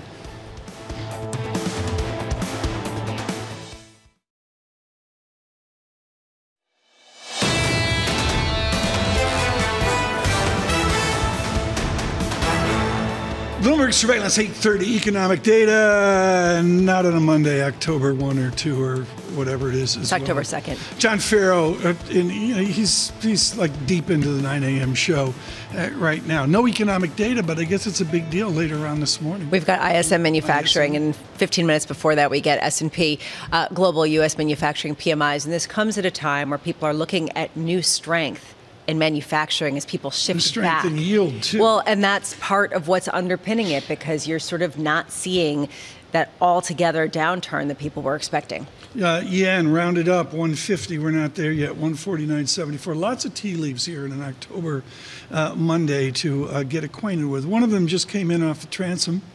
David Rosenberg, Toronto, Canada, reminding us that 2.2% is the 3-month annualized inflation statistic for America. Many would disagree with that. And then there's a basic idea as we launch into Q4. Are we fighting the last war? Michael McKee knows this is something we're very good at. Let's talk fighting the last war, October 2023 at Vintage. Is Rosenberg right that we just, we're looking back and looking at high inflation everywhere and just saying worry narrative, except disinflation's? No, I don't think the Fed's doing that. They're looking at the same numbers as David is, and they're doing the annualizations as David is. It's really a question of, does this continue? They know that they have made a lot of progress on inflation, and if you're looking at the PCE numbers right now and extrapolating out no change in the monthly gain, you're looking at 3.3 to 3.5% for the PCE core at the end of the year, and the Fed was forecasting 3.7. So things may be better than anticipated. But I think the markets tend to want to fight the last war, or at least prepare for the damages that could come if the last war reasserted itself. Is there any indication that you get from which Fed speakers speak and where they speak? And we were talking about this, that Fed Chair Jay Powell alongside Philadelphia Fed President Patrick Harker are going to be speaking with small business owners and consumers who might be feeling higher rates more than others. Does that tell you anything? I don't think so. I think, there's a choice to talk to the small business owners, and maybe they made this because they want to deliver a kind of a hopeful message to people. But most Fed speeches or things like this are planned well in advance. So I don't think there's a specific message that they want to deliver other than things are getting better and we're on the job. Well, there's also a feeling right now, baked into market expectations, that we are seeing, given the fact that we're going to get data on Friday, the reason for the Fed to go again in November, to raise rates. And that seems to be part of what's underpinning the bond move. Do you think that the data that we have seen, other than David Rosenberg's point of view, has justified, under the Fed's circumstances, an additional rate hike? I don't think it has so far. This is why this is such an interesting week, starting with the ISM manufacturing today. Everybody will look to the prices paid and employment sub-indexes to see what it's telling us about what's going on. And then you have a number of other employment indicators this week. You have durable goods. We'll see how businesses' investments are going. And then, of course, the jobs report on Friday. And all that will feed into the jobs report on Friday. So we may see some changes in what the forecast are. But right now, it doesn't look like there's any reason necessarily for them to go. But I did think it was interesting, if you take a look at the chart of the November 1st Fed futures. Where is it right now? Well, they went on Friday, they were at about 15% because we thought the government would shut down. As of today, it's over 30%. It was it's one of those hockey sticks up because people all of a sudden, now we could have a problem. Just possibly fighting the last war. Michael McKee, thank you so much. Lisa, quickly, the yields, 5.10%, 6 basis points in the 2 years, 6 basis points to a 4.64 in the 10-year. I'm watching the 30-year, 4.75. Are we getting near an 8% 30-year mortgage? We're looking at some of the highest levels that we've seen for mortgage rates even further back, right? More than 2 decades. At what point, again, I keep going back to this, at what point do risk assets fully price this in, or have they? Because right now, that is one of the biggest debates on Wall Street. It is October. Too many people are out there going, where are my kids going to go to school, and will the faculty be competent? Every once in a while, you throw your kid to a school like University of Virginia, and they work for a rock star. Joining us now is Michael Puglisi, senior economist at Wells Fargo. And as we advance to November, in the 60th anniversary of an event that changed my life, the assassination of John F. Kennedy, This is a kid at UVA who helped Larry Sabato do the definitive book on JFK and 50 years forward. Michael Puglisi, before we get to the economics, what was it like helping the acclaimed professor write this 50-year treatise on JFK? Yeah, well, thanks for having me, Tom. And it was a great experience working with Professor Sabato on that project. I mean, not just the book, but the documentary. I wasn't around for the Kennedy presidency, and so I got to learn a ton about what that was like and the impact it had on politics, not just at the time, but as it resonated, 60 plus years on the echo his presidency had on the United States. We've got an echo of economics now, the impact of politics right now on Wells Fargo economics. Do you ignore the shutdown and all the rest of this foolishness, or do you have to fold it into your Excel spreadsheet? Well, you don't have a choice but to fold it in. I think the encouraging thing for the Fed as they go to that November meeting we were just discussing is it looks like they're going to get their economic data, right? It seemed like going into the weekend there was a good chance we'd wake up today, no JOLTS report, no jobs report, maybe no CPI report next week. And now it looks like the Fed is going to have that, and they've staved off the economic hit from a shutdown for at least another 6 or 7 weeks or so. That said, there is this profound dysfunction that starts to creep up and into bond yields. And we were talking about that with Sonia Meskin earlier this morning. What is the concern that you have, that we are concerned about weakness on some level, that this is not a rip-roaring economy, and that any concern, whether it's about a government shutdown or weakness elsewhere, is not being felt in longer-term bond yields that keep going up? Yeah, it's been surprising. I mean, given all the headwinds the economy is facing, right, the Fed that remains so hawkish, the student loan payments restarting, fears of a shutdown, the UAW strikes. I mean, the list just seems to go on, and that's just in the United States, let alone a recession in Europe and elsewhere. But I do think it makes a little bit of sense, just given what's happened over the past couple months on the fiscal front and the supply front. You've seen deficits that just keep widening. They look like they're going to be 6 to 7% of GDP for the foreseeable future. At the same time, the Fed's quantitative easing, or quantitative tightening rather, is adding bonds to the market on a monthly basis at a pretty steady clip with no end in sight. So I think maybe finally you're starting to see some term premium come back into the market, at least until we see more meaningfully weak economic data. Well, how much then do you have to factor this into some of your economic projection? Does this slow growth, in other words, on a more sustainable basis, simply because there is going to be a term premium? There is going to be a question about whether the U.S. government can keep paying the interest payments with the same debt load that they're looking at, and it questions fiscal expenditures going forward. Yeah, I mean, the way I think about it is when you start to get to this position in the cycle, this position of monetary policy stance, the economy it only has so much more forward momentum. I mean, where's the growth going to be in 2024? I think it's going to be very challenging. Monetary policy acts with a lag. Rates more broadly act with a lag. And that's why we've got a recession in our forecast still for the first half of the next year, whether it's higher oil prices, the student loan payments restarting, these much higher yields, the higher mortgage rates we discussed a moment ago. I think all those factors are going to come together to really constrain growth next year. Where are your stars that you're following? We started the show talking about how there are a lot of stars in a cloudy sky, and we're going to try to find them, and some of these metaphors that aren't working for me at a time when we just don't have the data and everyone seems like they're really uncertain. What are you trying to follow? What's your lodestar? Yeah, the navigators are always looking to the stars for the right direction, right? I mean, to me, the way I think about it is what's the Fed looking for at a fundamental level? They're looking for slower inflation, a continuation of that, 2.2% 3-month annualized core inflation rate that we've had over the past few months, continuing that into next year. And they're looking at the labor market and saying, so far, we haven't seen any meaningful pain. Job growth has slowed, but it's still at 150,000 jobs a month or so. Unemployment's below 4%, and that's what's going to drive the reaction function. Is one, the inflation data and realizing that continued slowdown, and two, do we realize any economic pain, particularly on the labor market front over the 6 months? That, to me, is what's really going to drive the bus. Well, final question here, Michael. That's it, and it's the heart of Wells Fargo's research and heritage. Back to John Silva. When does the unemployment rate finally jump? I see no evidence. Yeah, it takes time. Right? If you look back to 2008 and that tightening cycle, the last hike occurred in June 2006. You didn't see a recession start until December 2007. That was 18 months later. And of course, we're not forecasting any kind of deep economic downturn like we had back then. Right. But I think it serves as a reminder that even after that last hike, which we may not even have had yet. It takes time for that policy tightness to filter through to the real economy and actually generate the slowdown that you're referencing, Tom. Do you have a Fed prediction for November 1? I don't think they're going to hike. I think that what you're going to see over the next month is a continuation of the trend in the data we've seen. 150,000 jobs a month is where we're at for Friday.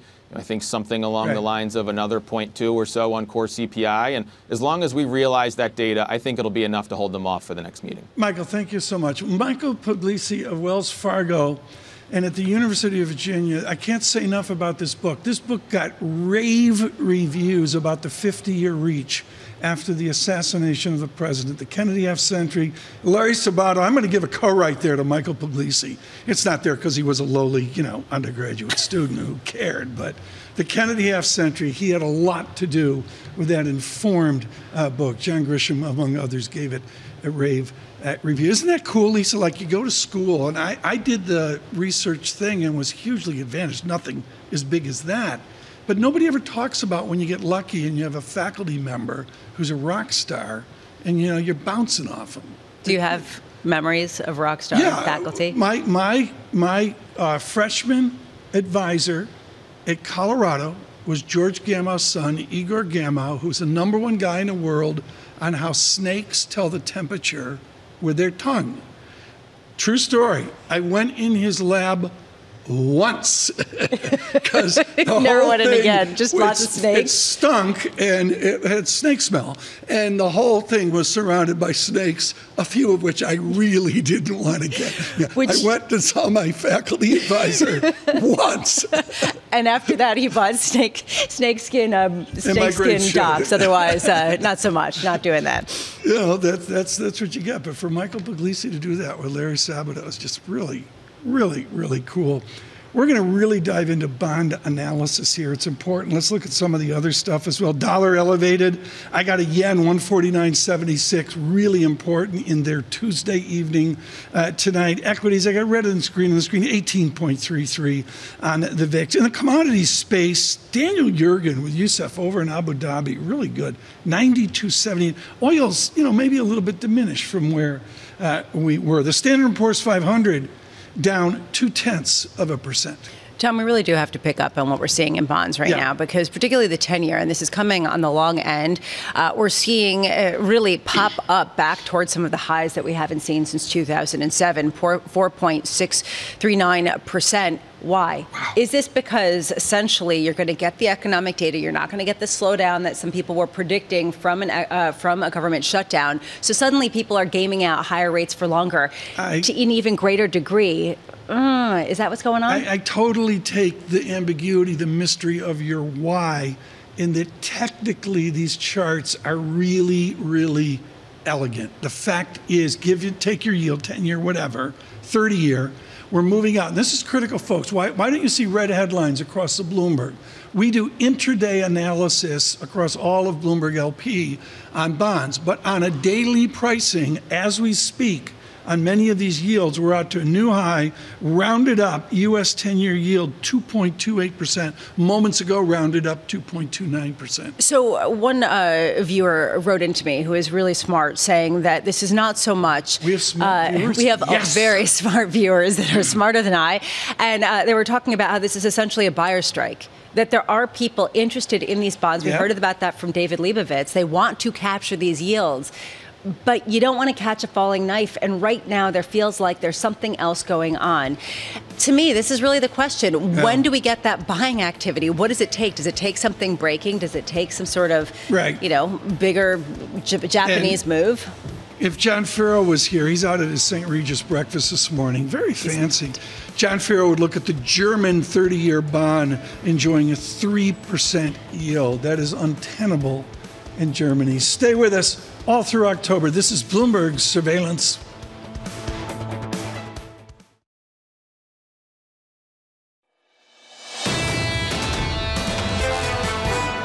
The big issue that's happening, people are not talking about in the oil market, is the strength of non-OPEC plus oil. The growth in the United States this year is 1 million barrels a day. Brazil, Canada is going to grow 500,000 barrels a day next year. And so it's basically is that the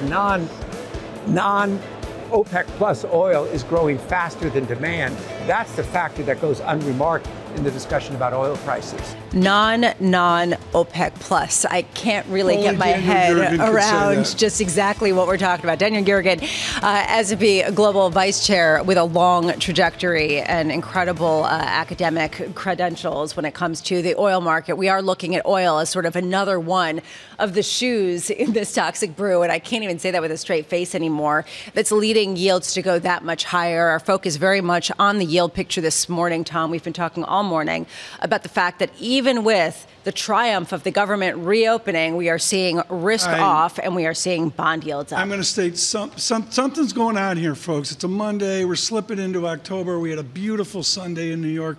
Finally, nobody's focused. Get focused now because the markets are talking, and they're talking price down, yield up. No question about it. When you take a look at the specific names, you're not really seeing that much more of any kind of direction. Let's just be really honest. We're in the sort of pre-earnings churn as people try to game out what's going to happen with October 13th, JP Morgan coming out.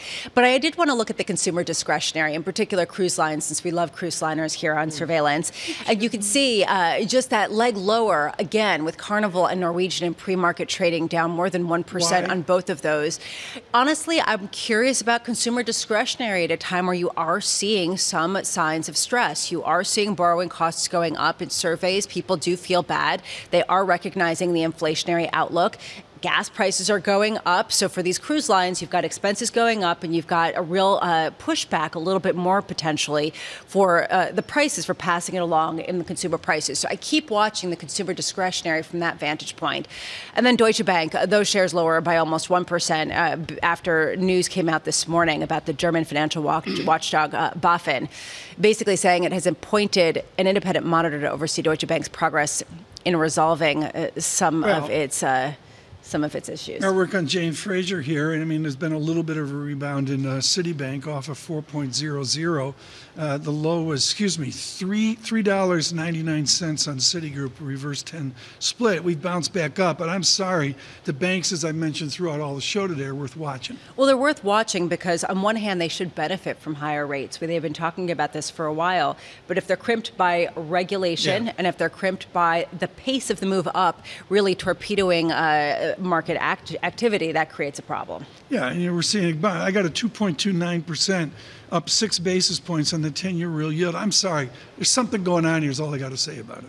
Right now, I definitely want to get a sense of the look forward, especially heading into the October 13th sphere. Gina Martin-Adams joining us now, our equity guru over at Bloomberg Intelligence, overseeing all of the incredible research that you guys put out. Are you surprised that people keep upgrading some of the earnings forecasts? I am and I'm not. The nature of the earnings growth forecast is not particularly surprising because a lot of it has come from last year's weakest players starting to recover this year. Recall there's this sort of disconnect between the earnings series and the economic data, where last year earnings went into a full recession. Maybe the economy did or did not. The economy apparently held its own. We have not heard that we were in recession, but the earnings were in a very deep recession. This year has been about an emerging recovery from that earnings recession for certain sectors, in particular the biggest 5 stocks, which are now producing net income growth of nearly 30% year over year to substantiate that rotation. We're also seeing consumer discretionary, as you alluded to earlier, consumer discretionary earnings growth powering forward and upgrades continuing in that space. On the other end of the spectrum, though, you've got consumer staples where earnings downgrades continue to pressure that space. Expectations are even lower. So if there is some consumer distress, it's mostly in the day-to-day, lower income earning consumer focused groups. The staples are actually experiencing greater distress than discretionary right now. So there are a lot of moving parts in the earnings stream, some of which have been surprising, some of which have simply just reflected where we've been and the recovery that we've had, which is entirely about inflation. And inflation really pressuring earnings last year has become less of a problem this year. We all have our narratives. In securities analysis, we have our narratives as well. It's something I talked about in the last hour. Gina Martin-Adams, you're sitting down with 40 of our best and brightest in equities, and you say, look, we're fighting the last war intellectually. How do we get beyond October 1 from the emotion of the last 12 months to clear thinking for the next 12 months? We become incredibly data and model dependent, right? A lot of what's happened, I think, in the equity markets is sort of behavioral, where our sensitivity to various macro components, our sensitivity to rates, our concern overwhelms the reality of what's happened in the data. And if you become incredibly data-centric, if you become very data-dependent, you get out of your own head, get out of your own narrative, you do find that there are rational movements in the equity markets, but you do have to spend a lot of time digging through the data and digging beneath the top line. The S&P 500 is in this just fascinating state right now, where the top 5 have driven all of the positive price performance. Most people think that that's some sort of irrational exuberance around, the top 5 stocks. But frankly, the top 5 are the earning components of the S&P 500. There's a rational argument for this when these stocks are driving 30% earnings growth while the rest of the index is still in earnings contraction. So we're fighting the last war, which is all behavioral. I think totally agree with you on that. And if we've got to get back to data, you and I are going to stack. It's Monday, so we're not doing a 5-ratio DuPont. We're only doing a 3-ratio DuPont. You get to wait until Wednesday for that. And I'm sorry, I'm going over to the right side of the 3-ratio DuPont. Forget about the details, folks. Leverage and operating leverage is the big underestimation of, say, Microsoft. Discuss internal operating leverage is a positive catalyst away from behavior. Oh, I think this is an absolutely huge point right now, because this goes back to what I was talking about earlier, where inflation really depleted the ability of companies to perform over the course of last year. Inflation created a lot of disturbances in 2022, most importantly on the margin lines. So when you talk about that operating leverage, as the companies experienced a slight deceleration in volume sales, they experienced a really big escalation in cost pressure. And many of the companies reacted, right? We had very big jobless claims. We had very big losses in increases in layoffs. We started to see the unemployment rate tick a little bit higher finally this year. But this is really what happened last year. Now you're starting to see these companies really benefit from these behaviors and a decreasing cost of inputs. You're seeing the input costs decelerate even more than revenues are decelerating for many of these companies, and that's resulting in this leverage, which is creating the earnings recovery. Given that, does it make sense to you that consumer staples are doing so poorly? Yeah, because consumer staples are underappreciated for their inflation sensitivity. This is one of the most inflation-sensitive sectors in the S&P 500. They obviously, right, you think, okay, what does a grocery store's cost? Well, a lot of that is the cost of goods. It's the cost that it's coming into the store. If the cost of cereal is up precipitously and the consumer is going to shift down to non-branded cereal items, that materially impacts a grocery store. The same for especially the dollar stores, the Dollar Generals, the dollar stores of the world are very sensitive to what happens at the pump. So this reacceleration we've had over the last couple of months in oil prices and gas prices precipitously impacts that segment of the world. Right. So a lot of this makes sense because it's about inflation, and it's about the consumer response to inflation and how that is shifting over time. It's creating a lot more volatility for consumer staples than I think a lot of investors would like to acknowledge, but it is absolutely impacting that. I've got to get this in. I mean, Ferro's got 8,000 shares of Birkenstock coming, and I know Gina, I can just see, can you see Gina wearing the wool Birkenstock Boston? What is the problem with Birks? Like, what is the obsession? I don't understand it. They are perfectly good sandals. I agree. I got to go back to a Birkenstock question, way back when we were looking at dead reissues. Gina Martin Adams on the re-advent of LIFO-FIFO. Okay. Which sector is best benefited by LIFO-FIFO? Yeah, it's most impactful. This is I know. Yeah, you're really crushing I'm fully me. aware. This is incredible. Inventory is most impactful in the materials and industrial space. Actually, it's not as much in the consumer space, but it is in the retailers. Retailers are certainly impacted, but when you look at services are they companies, benefited? which are a Is much Walmart bigger portion, benefited by a new LIFO-FIFO analysis? They could be benefiting in 2023. Could be wearing clogs right now. This inventory is crushed. Okay, honestly. that was low. I'm going to take this seriously. Yeah, please. That's the only way to do it. It's just to keep plowing through. Inventories really crushed the retailers, in particular Walmart and Target last year. Right, last year, that was a big story. Remember in the summer months, we had all these write-offs even from Walmart and Target because inventories were incredibly problematic. It is actually helping to some degree to have had those write-offs. There we go. It's a LIFO-FIFO pop. We got to go because Jamie Dimon's more important than Gina Martin Adams. 10 o'clock today, James Dimon in London with our Emily Chang. An important discussion, the tech advantage at JP Morgan Chase. Tune in tomorrow if you choose. This is Bloomberg Surveillance. FIFO Birkenstocks.